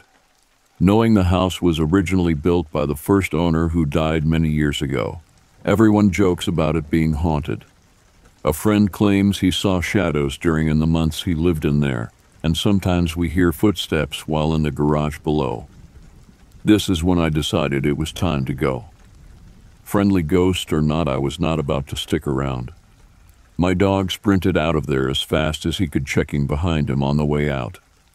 An hour later, I am exhausted and napping in the main house.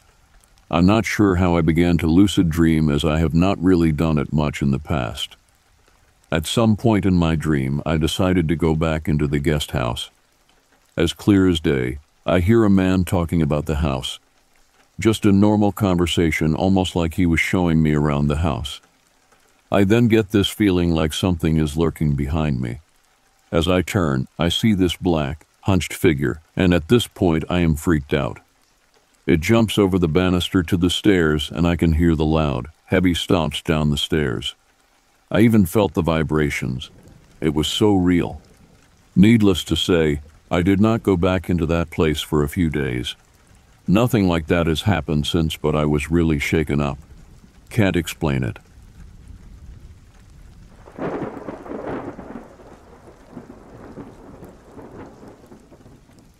I was 21 and really into primitive camping in 2015. I had taken a long trip to Daniel Boone National Forest in Kentucky in the spring. I had my border collie with me, who loved the forest. We had been there more than 10 times for overnight trips at this point.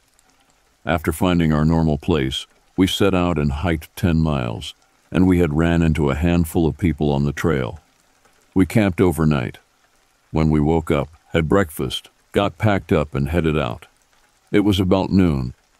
About an hour into our walk the second day, every sound stopped. And when I say sound stopped, I mean things were absolutely dead quiet. It was terrifying. I couldn't hear the wind. I couldn't hear water trickling by the stream. No birds. Nothing. My ears rang terribly because of the silence. I can't emphasize how terrified I was. I had never experienced anything like this. And then my border collie growled. I could hear the growl. It sounded so strange in the quiet. And at that point, I knew that it wasn't just my ears. I talked to my dog and tried to calm her down, and I could hear my voice. When I took a step, I would hear the step. It wasn't just me. It wasn't my ears. My dog was reacting too. After about 45 seconds, things returned to normal. Completely normal. The wind was there. We could hear birds. The stream. Everything. Completely normal. My dog and I hiked out and left immediately. I'm an avid hiker now and constantly out on trails. Nothing close to this has ever happened again. I swear to God I still have nightmares. I've never been back to that forest.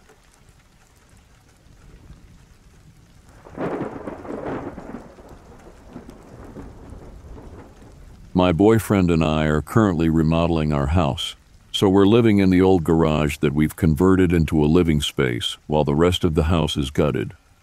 The door that leads to the rest of the house is right next to bed, and I always lock it every night because, it's scary out there. Well, one night it was around 2 a.m, and we had a knock on the door. We both heard it, and it woke us both up. This would mean someone was inside our house, essentially knocking on our bedroom door. However, when we finally got the courage to get up and look, all the doors and windows were locked, and there was no way anyone could have gotten in or out.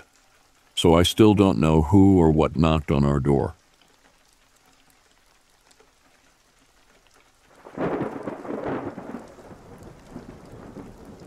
There is a sloped field behind my house with forest at the top and forest at the bottom. When I was little, one morning around 8 a.m., I saw a child sprint out of the forest and run down the hill as fast as he could. It struck me as odd because I don't have any close neighbors. He was wearing jeans and a red jacket, and the kid was probably around 10 years old. I told my parents, and they didn't believe me, but I knew what I saw. A few years later, my dad came to me and told me he saw the same thing. A kid in jeans and a red jacket sprinting down the hill from the forest.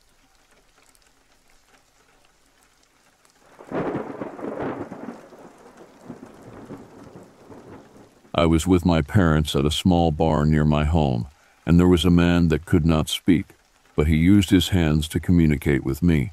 I remember talking to him, and then he gave me a flower. Although I could not hear him, I could clearly understand what he wanted to say. After a while, my parents said we are leaving, so I left the old man alone. In car, my mom said, "Didn't you get bored?" No, I was talking with a person all the time. He could not speak, but I could understand him. And then my mom went, "What person?" I didn't see a person with you at all.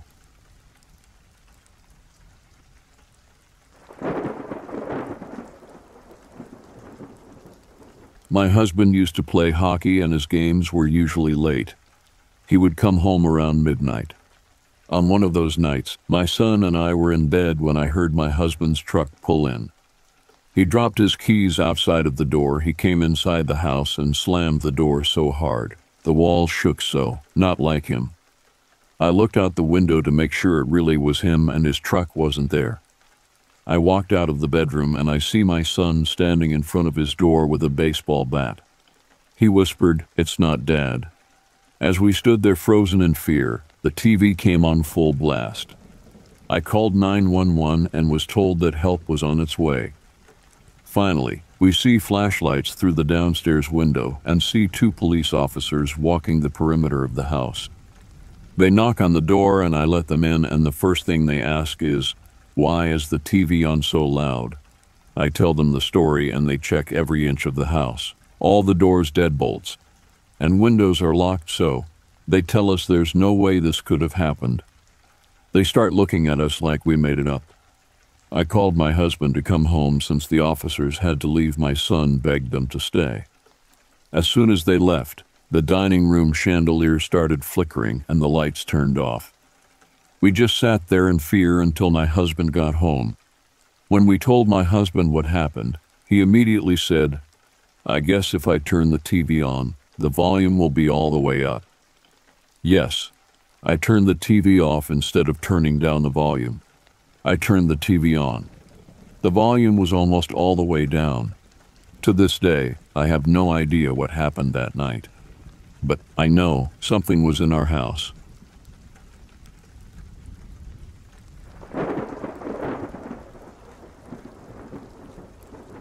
So this was about 2 years ago in my garden at about 3 a.m. I just got a puppy, and he'd wake me up to go outside at silly hours of the morning. Anyway, I heard a couple days before from one of the neighbors that someone was standing on her shed roof just laughing at her and her family while they were watching TV. They called the police, but he was gone as soon as he heard the sirens. Apparently someone else around the corner reported the same thing a week before, but he apparently had some sort of shiv, but the police didn't find him. Back to my part in this. So my lovely little pupper was running around the garden, and I was just standing there looking around, and I saw him standing on someone else's shed. I grabbed my pup and ran in the house. I think I threw an orange at him to try and scare him off, but he didn't even budge. I was about to call the police when I heard a screech and saw loads of police running down the alleyway by my house. I turned to look at the guy, but he was gone. The police called for a helicopter and everything. He was never found but stopped doing it. I personally suspect it as being the Croydon, London, UK cat killer, as both people had cats, but who knows. Generally feeling shaken up remembering it all as I'm writing this.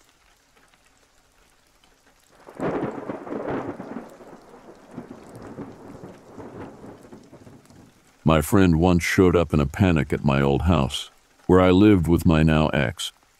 She was really worried, asking if we were all right and what happened. We couldn't figure out what she meant. We'd just been at home that day. She showed us her phone. On her calls were 3 missed calls and a voicemail from my phone number an hour before. The voicemail was mostly garbled shouting and crying, but it definitely sounded like my voice. Then my ex telling me to calm down, then me crying again. My phone had no record of the calls or the voicemail. We hadn't argued or yelled. I hadn't cried. We still don't know what happened, but it was weird as heck.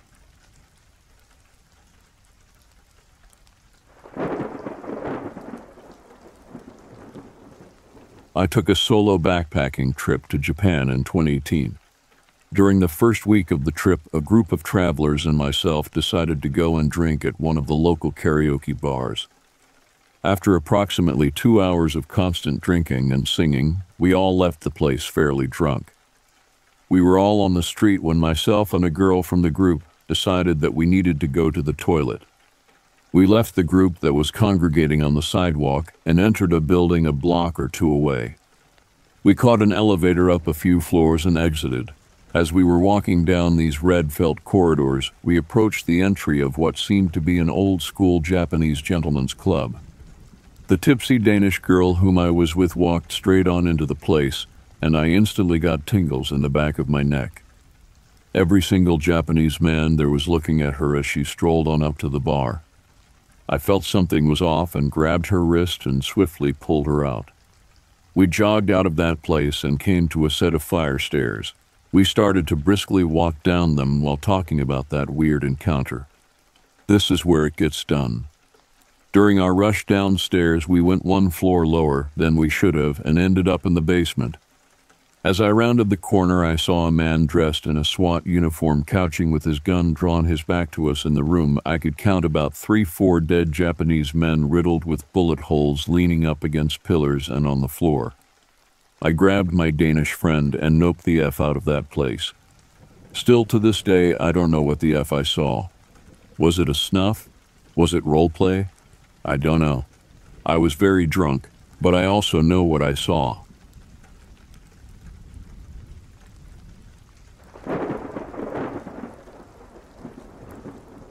Around when I was in middle school, I went to a friend's house to hang out, and their mother pulled out a Ouija board. This particular one was marketed towards speaking with angels for us to use for fun. There were about 5 or 6 of us using it and asking it various questions, and when it was my turn, I chose to see if I could speak with my father who had passed some years prior. I decided to ask questions that no one else in the room could possibly know, and the board gave the correct answer every time.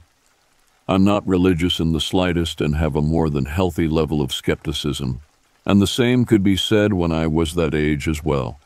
So I decided to remove my hand from the board because I knew it was possible that I could be subconsciously moving it to the right place. I keep asking it a couple more questions, and it keeps giving the correct answer.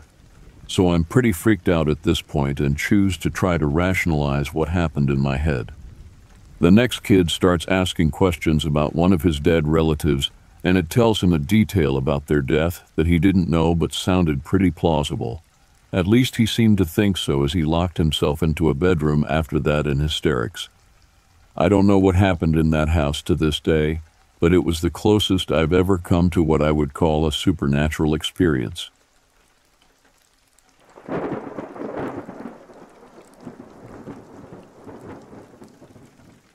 To start out, my name is Doug, and my father and I are what you would call avid hunters, and we know what is in the woods where we hunt.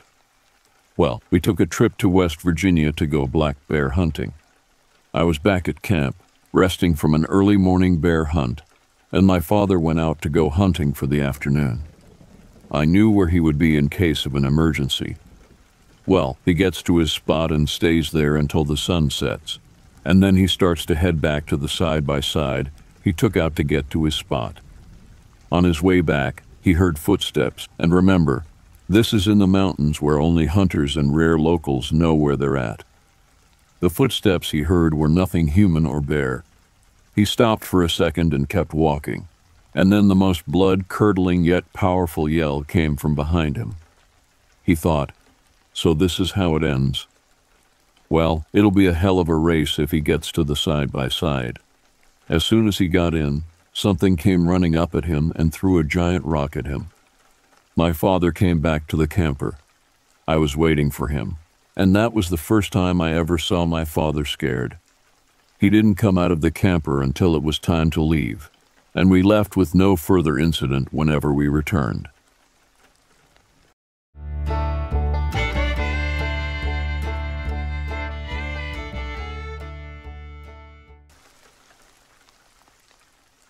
My name is Jonathan, and I've been a ranger for 12 years now. I've always loved working in the forest. You see, it's very quiet, peaceful, and it feels like it's the only career path where you can really be one with nature. But I've experienced some paranormal things here and there, ranging from unexplained to downright terrifying. I'm going to start this story off with what happened. I won't mention the name of the town, but I'll say that it's very old, and the only people that live out there are those who either used to live out there or people who enjoy living away from civilization completely. The majority of its population is elderly, which means when we get a call in the middle of the night, it usually means that somebody has passed away. This time was different, however, because it was not an elderly person who had died. It was two hikers, two college students to be exact. They were trekking through the woods when they stumbled upon a large tree that had managed to fall over them, but it was wedged between several other trees. Now, even though we wrote it down as the tree fell on them, I'm going to tell you what really happened. The witness that I interviewed said she had watched them go up about 10 feet before turning around to head back to town.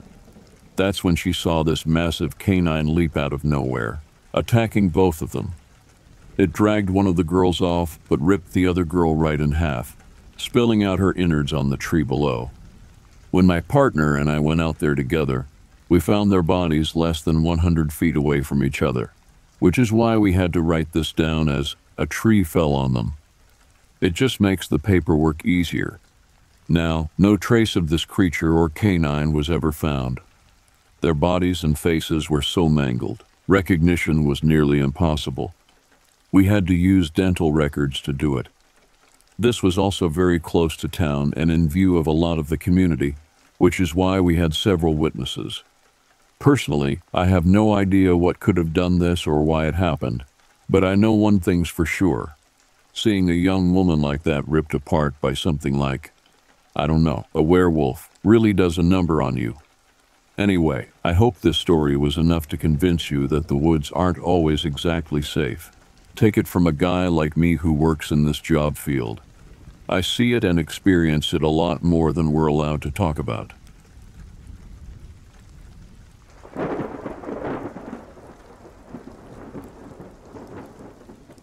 Hi, first a bit about me.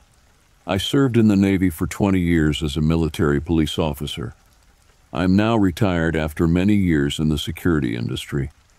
The following incident happened to me about 5 weeks ago while on holiday at my mom's farm, which is situated in southern Scotland. It was around 5 p.m. and the sun had just set. It was getting dark quite quickly. I was walking up to my vehicle parked at the side of her house, where she lives with her partner, when my attention was drawn towards one of my mom's fields by some odd-appearing lights which were kind of hovering above in the sky. These lights were glowing bright white, but they appeared to be descending slowly, almost as if they were dropping down into the field. As I got closer, the lights became apparent that there were actually now two white lights, both of which were the same size, but now one was beginning to get larger than the other. I crept closer, getting about 50 yards within these lights, and the large white light began to move towards me at a slow pace and then almost hovering above me before disappearing. It appeared to be at least as big as a house, maybe bigger if anything. There were no visible features on this object whatsoever, just two bright white lights which appeared to be projecting downwards.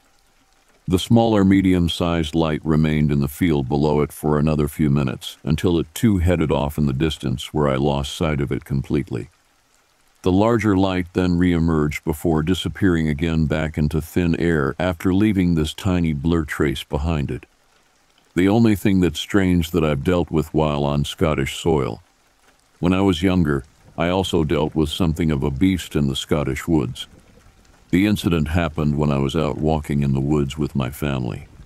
We were all enjoying our walk when it started to get dark, so we turned around and headed back towards home.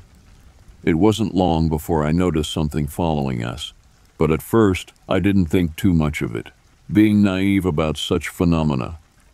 But then, this thing began to run through the trees, keeping pace beside me alongside my family. Knowing that something was wrong, I quickly shouted for everybody to run ahead while trying not to lose sight of them at the same time.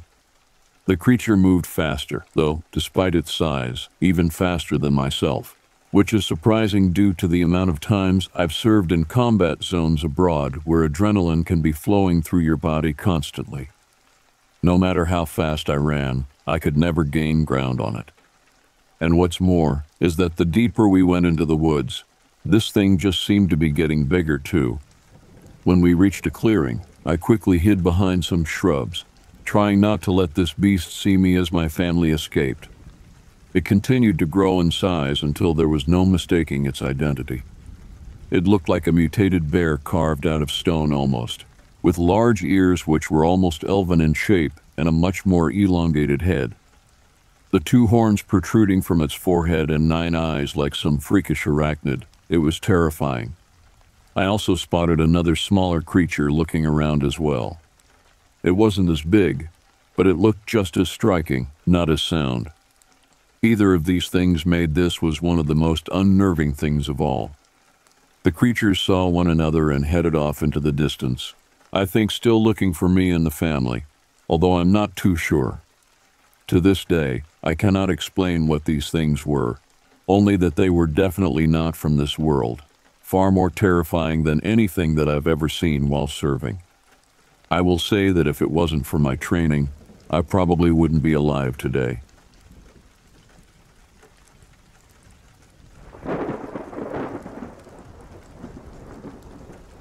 Although I am currently homeless, I am not without a job. I decided to leave the Army after 3 years of service due to pretty terrible pay and long uncompensated hours at work. After a few months of job searching, I was able to land a pretty great job as a fraud investigator in Kansas City. The pay was excellent, and the only thing that would keep anyone from accepting this job was the commute distance of 1,000 miles from Fort Bragg, NC. An additional obstacle would be that once I did get there, I wouldn't have the funds to rent an apartment. Essentially, I would be homeless for 2 weeks until I got my first paycheck. For many people, this would be a deal breaker, and I can see why, but being in the Army for so long, I got used to eating shit sandwiches for breakfast and making almost any situation work for me. We used to go to the field for weeks at a time, and that would involve camping in the woods and in most cases not having showers until we left for home. Since this wasn't a new situation for me, I had accepted the job offer and made my way over to Kansas City as soon as I was released from my duties from the Army ETS. I like to drive, so I was able to make that trip in just 2 days. Once I got to my new city, I got to searching for areas the locals or police wouldn't mind someone camping for an extended amount of time. By nightfall, I was able to find a natural area, a patch of gravel next to the road, only a few feet from the woods, where camping up to 2 weeks was free, and no one would bother me until I had the funds to move into my own apartment. I had brought some supplies in preparation for this. Extra clean clothes, canned food, sheets, and wet towels I could use to shower in the mornings. Since I didn't have a camping tent, I decided to convert the back of my car into a bed. After placing the back seats down, I actually had enough space to comfortably sleep in, so I placed some sheets down and decided to tie another sheet above me so no one could peek in through my windows and see me sleeping there. For a few days, this worked just fine. But as I was driving back to my campsite one night, I started to notice some weird things. When I was working on my bed setup, I noticed that the forest went dead quiet. Usually crickets and other animal noises would rule the night air, but it was completely silent that night. The moment I noticed, I felt completely uneasy and felt like I was being watched. I hurried with what I was doing and jumped in my secure car. A couple of minutes passed until I was able to ignore that overwhelming feeling of dread and browse some YouTube videos. Eventually, I forgot about the situation and fell asleep. A couple of hours into the night, I got up as I usually do and noticed that the window closest to my face was foggy as someone had been breathing on the other side. I was disoriented and grabbed my phone to check what time it was. I paused for a moment. There was a sound coming from the other side of the makeshift bed. the other window that was covered by the sheet that was only a few inches above me. The sound was light, gentle tapping on the glass. I doubt if I wasn't already awake, I would have heard it. The fear took a few moments to register, and it took me a few more moments to think through if I really wanted to investigate further. Eventually, my morbid curiosity won over, and I quietly and gently reached for the sheet, pulling it up ever so slightly. What I saw made me choke. On the other side of the window, there was some creature. Big, hairy, and crouching over to my window. Before you ask, no, it wasn't Bigfoot.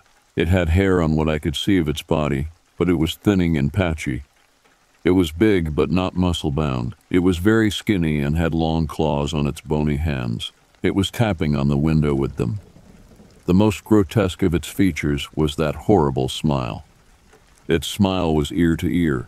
I don't know if it was because it was enjoying this, or if it saw me when I took a quick peek at it. I tried not react, as if I tried to make it to my front seat to drive away. It could easily break through the window with those sharp claws and get to me. So for the next couple of hours, I just laid in my makeshift bed, praying that the thing outside my window didn't break in and kill me. Eventually, the tapping stopped and the sun came up. I got out of my car the next morning and investigated the area around my car. There were weird tracks all over my campsite that only confirmed I hadn't imagined the whole thing, and there really was something on the other side of my window. Why it didn't just break into my car and do whatever it wanted to do is only one of the questions nagging at me. The other would be, how long had that thing actually been coming to my campsite at night, and had it been the first time it came so close to me, or had this just been the first time I had caught it? Either way, I found a new campsite tonight far away from where I had my encounter with that creature. I think I'll need to move again in the morning if I make it that long, because as I'm typing this, I can hear something tapping at my window.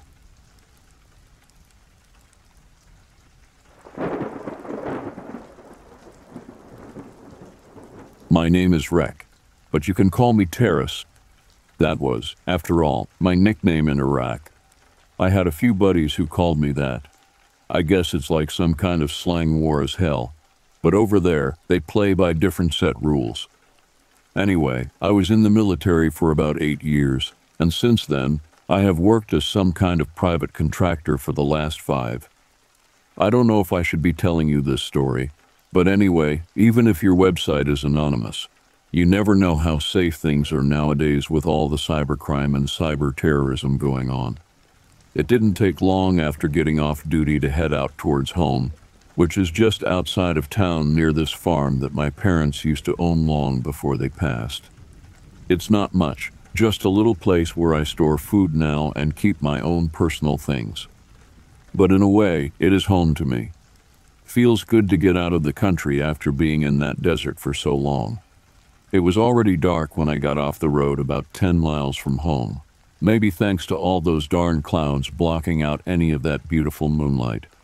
So, I figured with the darkness setting in very fast, no sense in wasting time. I got out my Magnum flashlight and continued on foot across the bumpy gravel path towards the farm buildings ahead of me, which were now barely visible in this thick black darkness. I made my way past some trees and overgrown vegetation, lighting the road, until I came upon an old pathway that leads to the backside of my parents' old farmhouse. Earlier in the day, I couldn't help but notice that this pathway looked like it had been trampled over by something large. So, I decided to come out here and investigate what was going on. It didn't take long to see why these large tracks were being made across this part of the farmland. The grass was already flattened down by something very heavy walking back and forth through here multiple times. Just short of the summer season, it wasn't hard for me to figure out whatever caused these prints in the ground was probably pretty big. Easily 9 or 10 feet tall, if not more, given how wide apart each set of footprints were from each other. So I came upon a small clearing and stopped, shining my flashlight just ahead of me.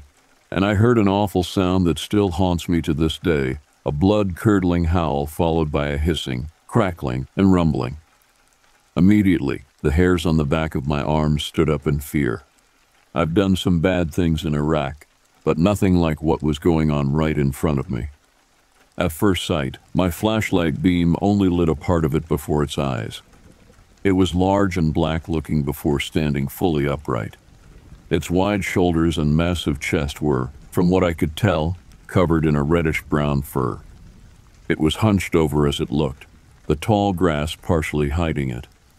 At first, I assumed maybe it was some kind of bear, but as my light hit its eyes, they glowed this bright orange amber. It was like two hot glowing coals bathed in crimson anger. Short for a Bigfoot, but no more than 6 feet tall if I had to guess. All that muscle definition everywhere you looked on its body. What kind of species this thing belonged to eluded me. Other than knowing whatever it actually was, it wasn't human-friendly. I stood there frozen with tears, staring right back at this creature whose size alone would have easily outweighed me by over 100 pounds, if not more. The jaws on this thing were large and black, opening up so wide I could now see down its throat. As I let out this other unholy howl that made the ground shake underneath our feet. This must be what a deer feels like when looking into an approaching freight train that's about to run it over. The only thing we had between us was an open field and darkness surrounding us both during this tense moment of fear and trepidation. The creature wasn't moving towards me at first. For some reason, I knew that engaging with it would have resulted in a death sentence. So, simply, I retracted after the initial shock wore off. I slowly backed away from this thing while keeping my light pointing right at it. It continued to stand there, seeming to be just as afraid of me as I was, or at least it acted that way. Why did it come into the clearing in the first place? We kind of just stood there, having a face-off. What felt like an eternity before I made a mistake that probably would have sealed my fate. In order to back away from this thing, who did not advance towards me but rather stayed where it was, I had no choice but to turn around and run back across the field. Now, I want to say this because it's important. Never, and I mean never, do you turn your back and run from a large predator, especially one like this that's unknown.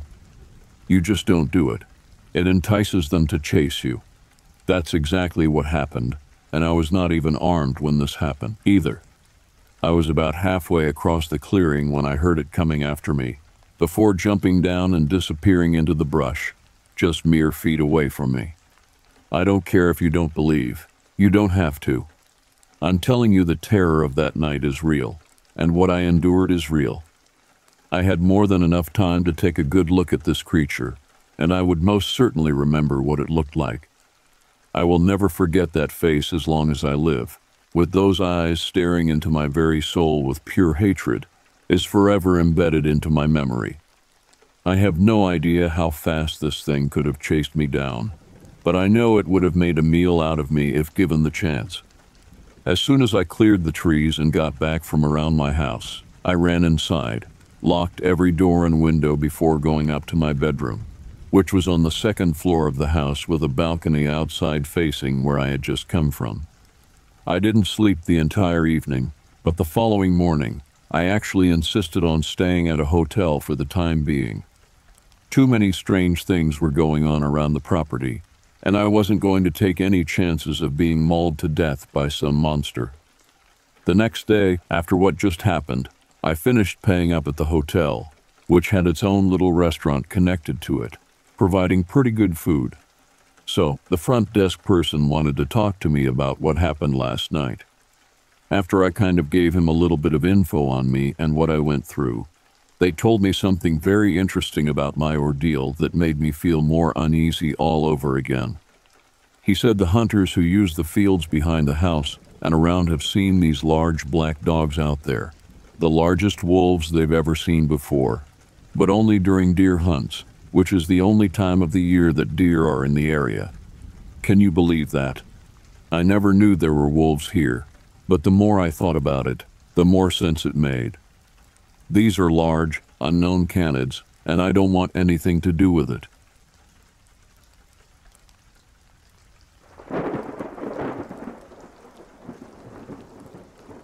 I will describe exactly what happened before, during, and after my involvement in the incident that transpired in January of 2018. It all started from my unit on January's overseas deployment 3 weeks earlier, and we're enjoying some much-deserved R&R when the call came we were to immediately regroup at our primary operations base for an emergency action. We all assumed some vital intel had come in concerning an HVT high-value target somewhere in a foreign theater. Looking back now, I wish that was the case. Unfortunately, it wasn't. We were given a brief summary of the situation, and we were told we would be given all the particulars once we reached our FOB forward operating base, which turned out to be the Sierra Nevada mountains. We grabbed our gear, boarded a plane, and departed immediately. None of us knew exactly what kind of situation we were being dropped into, but it quickly became apparent when we reached the FOB that several units from various branches had been mobilized in short order. As we stood in the cluttered briefing room, none of us, neither my unit nor the others, was prepared for what we would hear. We were informed that 3 groups specializing in advanced mountain warfare had been running a training drill in the general vicinity when one of the teams radioed in that they could hear automatic weapons fire from one of the group's last known positions. A helo was soon dispatched to see what was happening since they weren't cleared for any kind of expenditure of ammunition that the other group had reported. After an extensive air search, the helo failed to make contact with the group. It was decided that the second 2 groups would abandon their training mission and search for the missing group. An aerial search and rescue operation would commence immediately. The other 2 groups reported finding brass all over the group's base camp, large amounts of blood, and several bodies, all corroborated by the search and rescue team sent to retrieve the remains. It was decided the other 2 teams would track the remaining members of Group 1 that night. Both teams radioed in saying something was probing their lines and acting very aggressively. They made special mention in the transmission to say they didn't believe it to be of human origins. During the night, 3 more individuals went missing with no trace. It was decided to send helos up to pull them out. All 38 remaining members of Groups 3 and 4 were in another room prepared to answer any questions we might have.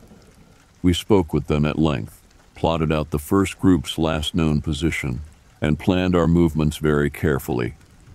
The 6 units that had been brought in would be dropped at various places throughout the range. My unit would be dropped right at the group's base camp and would track them with assistance from another unit, while 2 units would be job 4 in advance of our position and work their way back to us.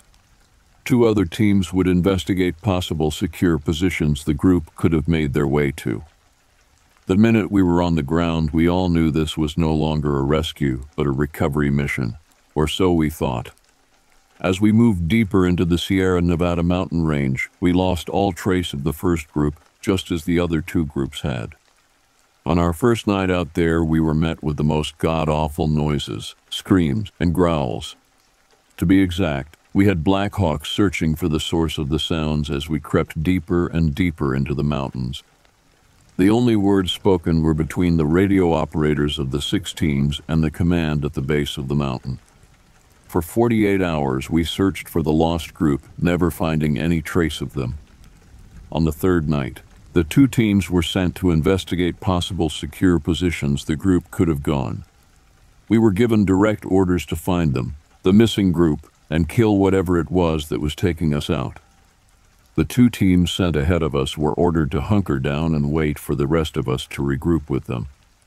Before going to look for the missing men 9 hours later, all 6 teams made their way to the northwest, where it was believed the 2 men went missing. None of us knew exactly what we were facing. The entire range had an eerie quiet about it, both day and night. We all had the feeling we were being watched, yet we could find nothing when we went looking. We knew we weren't so much the hunter as the hunted. Whatever was out there with us knew the terrain. It toyed with us for several hours, going so far as to let loose this hideous laugh. We caught our first break. One of the other teams came across several shredded MRE packets that were torn to pieces in what we assumed were the remains of a human thigh. For some inexplicable reason, whatever this thing has left a trail leading to a small ravine. We knew it wanted us to follow it and knew it had eyes on us. We split up into 4 teams. 2 of us would follow the bait while the other 2 would attempt to outflank it. We reached the start of the ravine just after sunset and waited, not daring to walk blindly into this thing's ambush.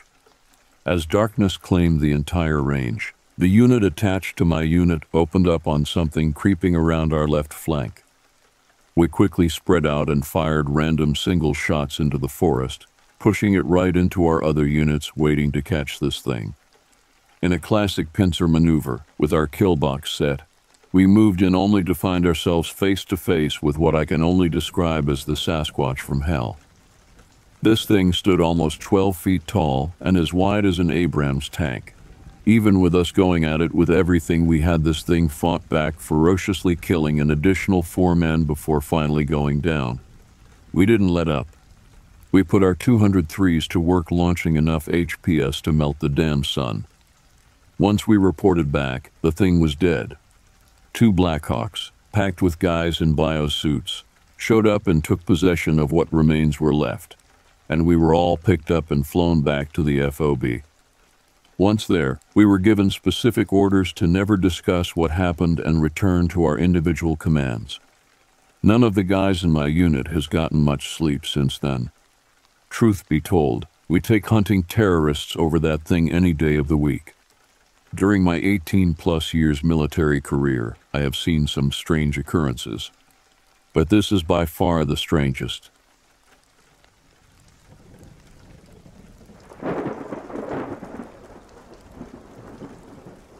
This occurred about 20 years ago when I was living in Juneau, Alaska. I was going through a really bad divorce. There was a lot of violence in the marriage and stuff, and the doctor had given me some medication to help me sleep. Now I was lying in bed on my stomach when all of a sudden I felt a very heavy pressure sit on the side of the bed right next to me.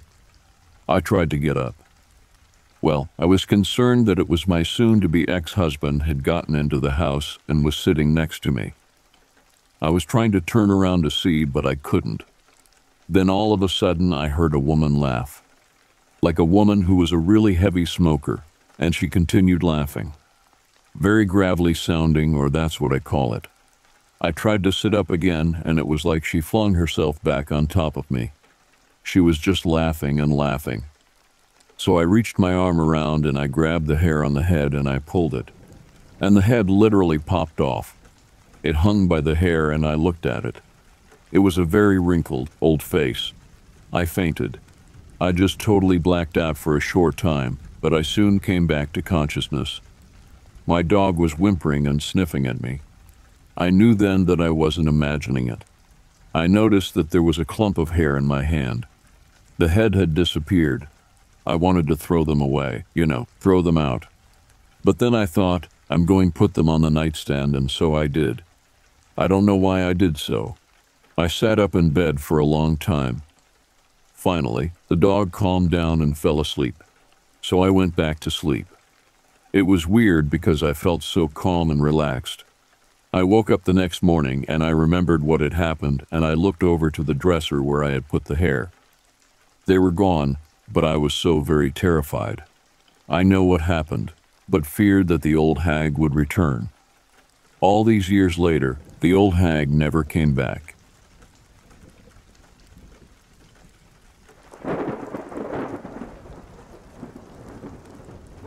I can tell you the exact year and month this happened. It was in 1979 in April that my own battalion received orders to ship out for the USMC Recruit Depot in San Diego, California. I was in weapons company of the 2nd Battalion, 9th Marine at Camp Lejeune in Jacksonville, North Carolina. After my basic training in Parris Island, South Carolina, and infantry training at Camp Jiger, I had become a rifleman assigned to the 3rd Platoon of the Lima Company.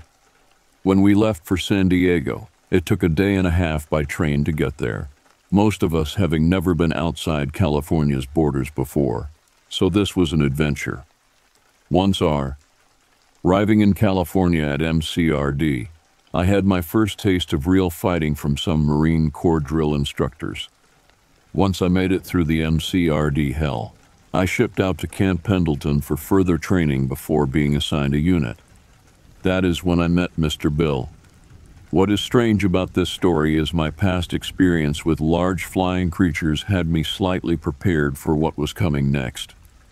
I have never ever read or seen any type of large flying reptilian creature in any science fiction movie or story, but I have read about and seen a pterodactyl one time before. This was during my high school years when I went on a field trip with a bunch of classmates to the local museum, and in the huge atrium, there was a very old mounted wingless pterodactyl on display. I think it had been there for at least 20 years, maybe more before I saw it. The thing was sitting upright on its tail, wings spread out to the sides of its body, like some type of prehistoric leathery aircraft. It looked like something off of a low-budget science fiction film set or prop.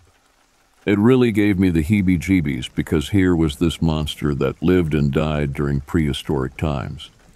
It was scary just looking at it. So, of all that, it made my first experience with Mr.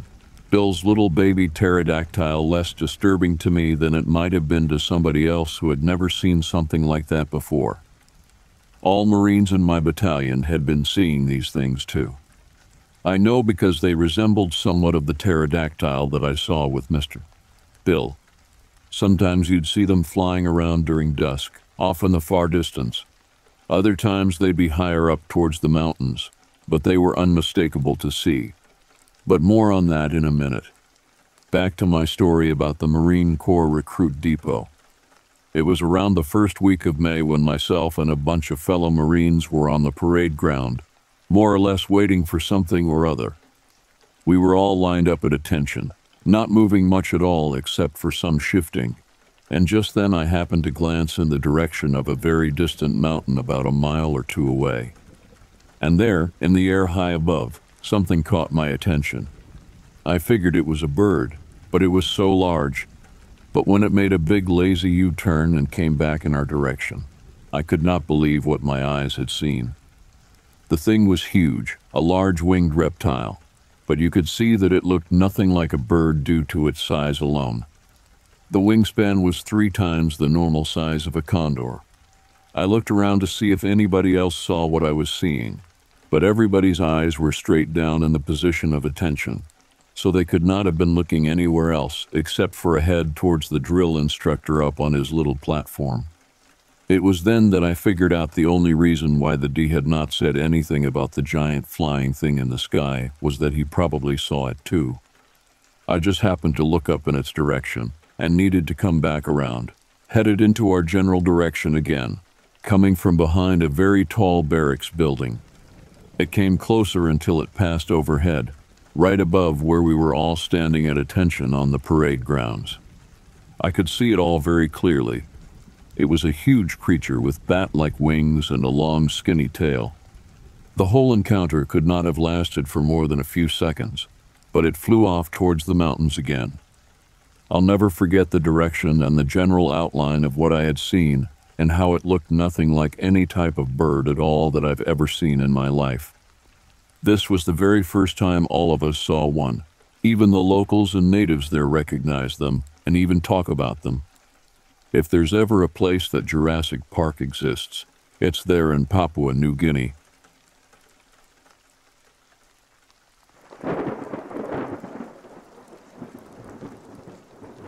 My cousin and I had just finished eating dinner and playing a round of golf. It was June 21, 2012, in Superior, Wisconsin. We were driving on a 2-lane road that leads back into the east side of our city. As we turned right at a corner that led back into the main road, we drove another 100 feet until on the right side of the road, I saw an 8-9 foot figure that was walking back into the edge of the forest located under a street light. I immediately hit the brakes, unsure of what I saw. My cousin, who was in the passenger seat, looked as shocked as I was. I yelled, "I think that was an alien." The car came to a stop and my cousin yelled, "Go, go, go." I sped up and my eyes were tearing up as I couldn't believe what I had just seen. My cousin said, "I thought I was seeing things," I replied. "No, I saw it too." We drove to our apartment, which was nearby, still shocked and startled. I immediately called some friends. They came and picked me up and drove us back to the spot where I saw the figure. I explained what happened to them, and when we drove back to the location, some brush looked to be parted where something had walked through it. I made the call to the local authorities. The figure stood 8-9 feet tall and had a tall, rounded crown-shaped head. The head was as big as a human abdomen. The figure was somewhat muscular looking. It had big eyes, but not stereotypical alien-like, long legs, and it did not seem started whatsoever.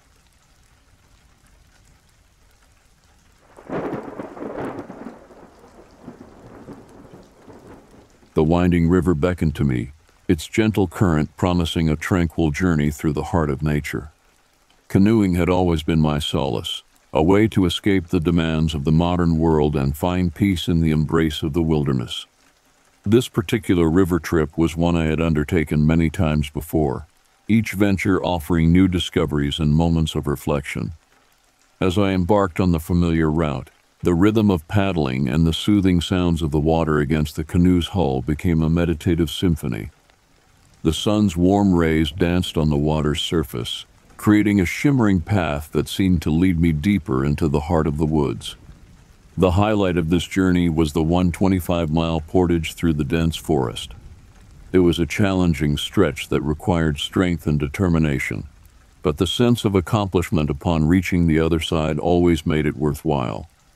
As I shouldered my canoe and began the trek through the woods, I marveled at the towering trees and the earthy scent of the undergrowth.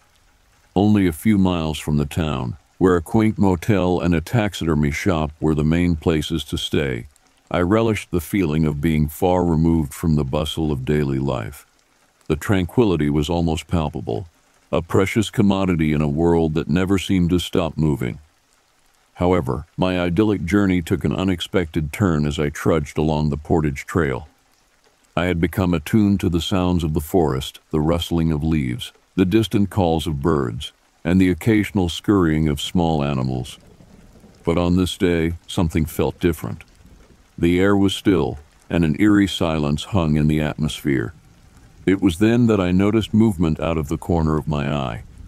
A group of children emerged from the woods, their presence unsettling against the backdrop of nature. They moved with an uncanny silence, almost as if they were gliding rather than walking. Their sudden appearance caught me off guard, and I watched as they regarded me with curious, almost calculating eyes. The feeling that washed over me was reminiscent of a scene from a thriller, a sensation that one might experience when encountering the unknown in the midst of wilderness. The deliverance vibes were palpable, and a shiver ran down my spine as a strange sense of unease settled in my gut. The children's gazes lingered on me for a moment before they turned and, without a word, retreated back into the woods from which they had come. The sight was so surreal, their departure so swift, that I felt as though I had stumbled upon a secret realm inhabited by enigmatic beings. As they disappeared into the forest, my heart pounded in my chest, and instinct took over.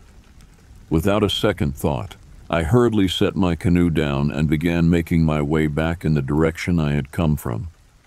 The once familiar path now seemed foreign and foreboding, each rustle of leaves and distant sound magnified by my heightened senses.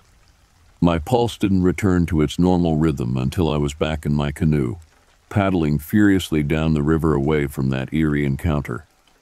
The beauty of the surroundings, which had previously filled me with a sense of serenity, now seemed tainted by an unshakable feeling of unease. It was with a mix of relief and trepidation that I finally reached the town and spotted the familiar motel on the riverbank. The sight of civilization was like a balm to my frayed nerves, a reminder that I had returned from the unknown and into the realm of the familiar. As I docked my canoe and stepped onto solid ground, I couldn't help but glance back at the woods I had emerged from. The memory of those silent, curious children lingered in my mind, a puzzle piece that would forever remain unanswered. And as I walked past the taxidermy shop, I couldn't shake the feeling that I had narrowly escaped a brush with something otherworldly on that seemingly ordinary canoe river trip.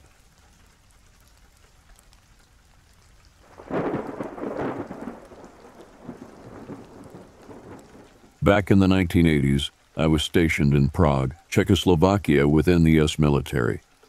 I came home to visit my family for Christmas, and while at their house, me and my stepfather got into a heated argument about politics, of all things. At one point, he said something that really pissed me off so much, I decided not to stay any longer. It would only lead to trouble between his bones. So after spending some time with him, I walked up the door on him without giving any notice or saying goodbye to anybody else in my family. My wife was busy at work when this happened, so she did not have an opportunity to say goodbye either. This was around 4 p.m. in the evening. I began walking on the street where my car is parked, just a few blocks away. As I'm walking along, I hear this very loud whooshing sound directly overhead. At first, I thought it was maybe a helicopter, as this thing had passed overhead or at least oncoming, but it sounded nothing like one. The noise this thing reminded me of was what you'd hear like if you took a time-lapse recording from maybe an aircraft carrier or something similar. It sounded as though there were multiple engines within the object as well, due to the various levels of pressure coming from different directions, which kind of created an oscillating effect that shook everything below it. Adding to this deafening sound, the closer it came, in order for me to understand what this was, I ran as fast as I could to my car, threw it in reverse, and started speeding up to the street to get back onto the main highway. As I'm pulling out of the parking spot on that side of the street, I see it for the first time. This thing flies right across my windshield and overhead. My first thought was, oh no, because now that it's close up, I can see this thing has a distinct human form. And although its body seems elongated and muscular like an athlete or something similar, it had wings on its arms which made me think of a bat, but without fur or any feathery appendages. It also had legs with feet so large that from the distance I saw it I would have never believed it for real had I not seen this with my own eyes. As this thing was flying overhead, it turned its head and looked right at me with a very menacing glare that totally said, "I see you." I'll never forget the feeling of being busted for doing something wrong by somebody old enough to be your father. That's what this thing felt like. And it had a long protruding snout kind of like a beak, or maybe an anteater or something similar, and very large orbish black eyes. Its skin and face were also very pale. When I drove off, I looked back to see where it went. The thing was gone, just like a ghost. I never knew they were in this area until after my encounter with them, but I read about similar sightings happening online. This really surprised me at the time. I never saw anything like it or even heard anybody else talk about them until now. Now that I know about their existence, I'm talking about gargoyles.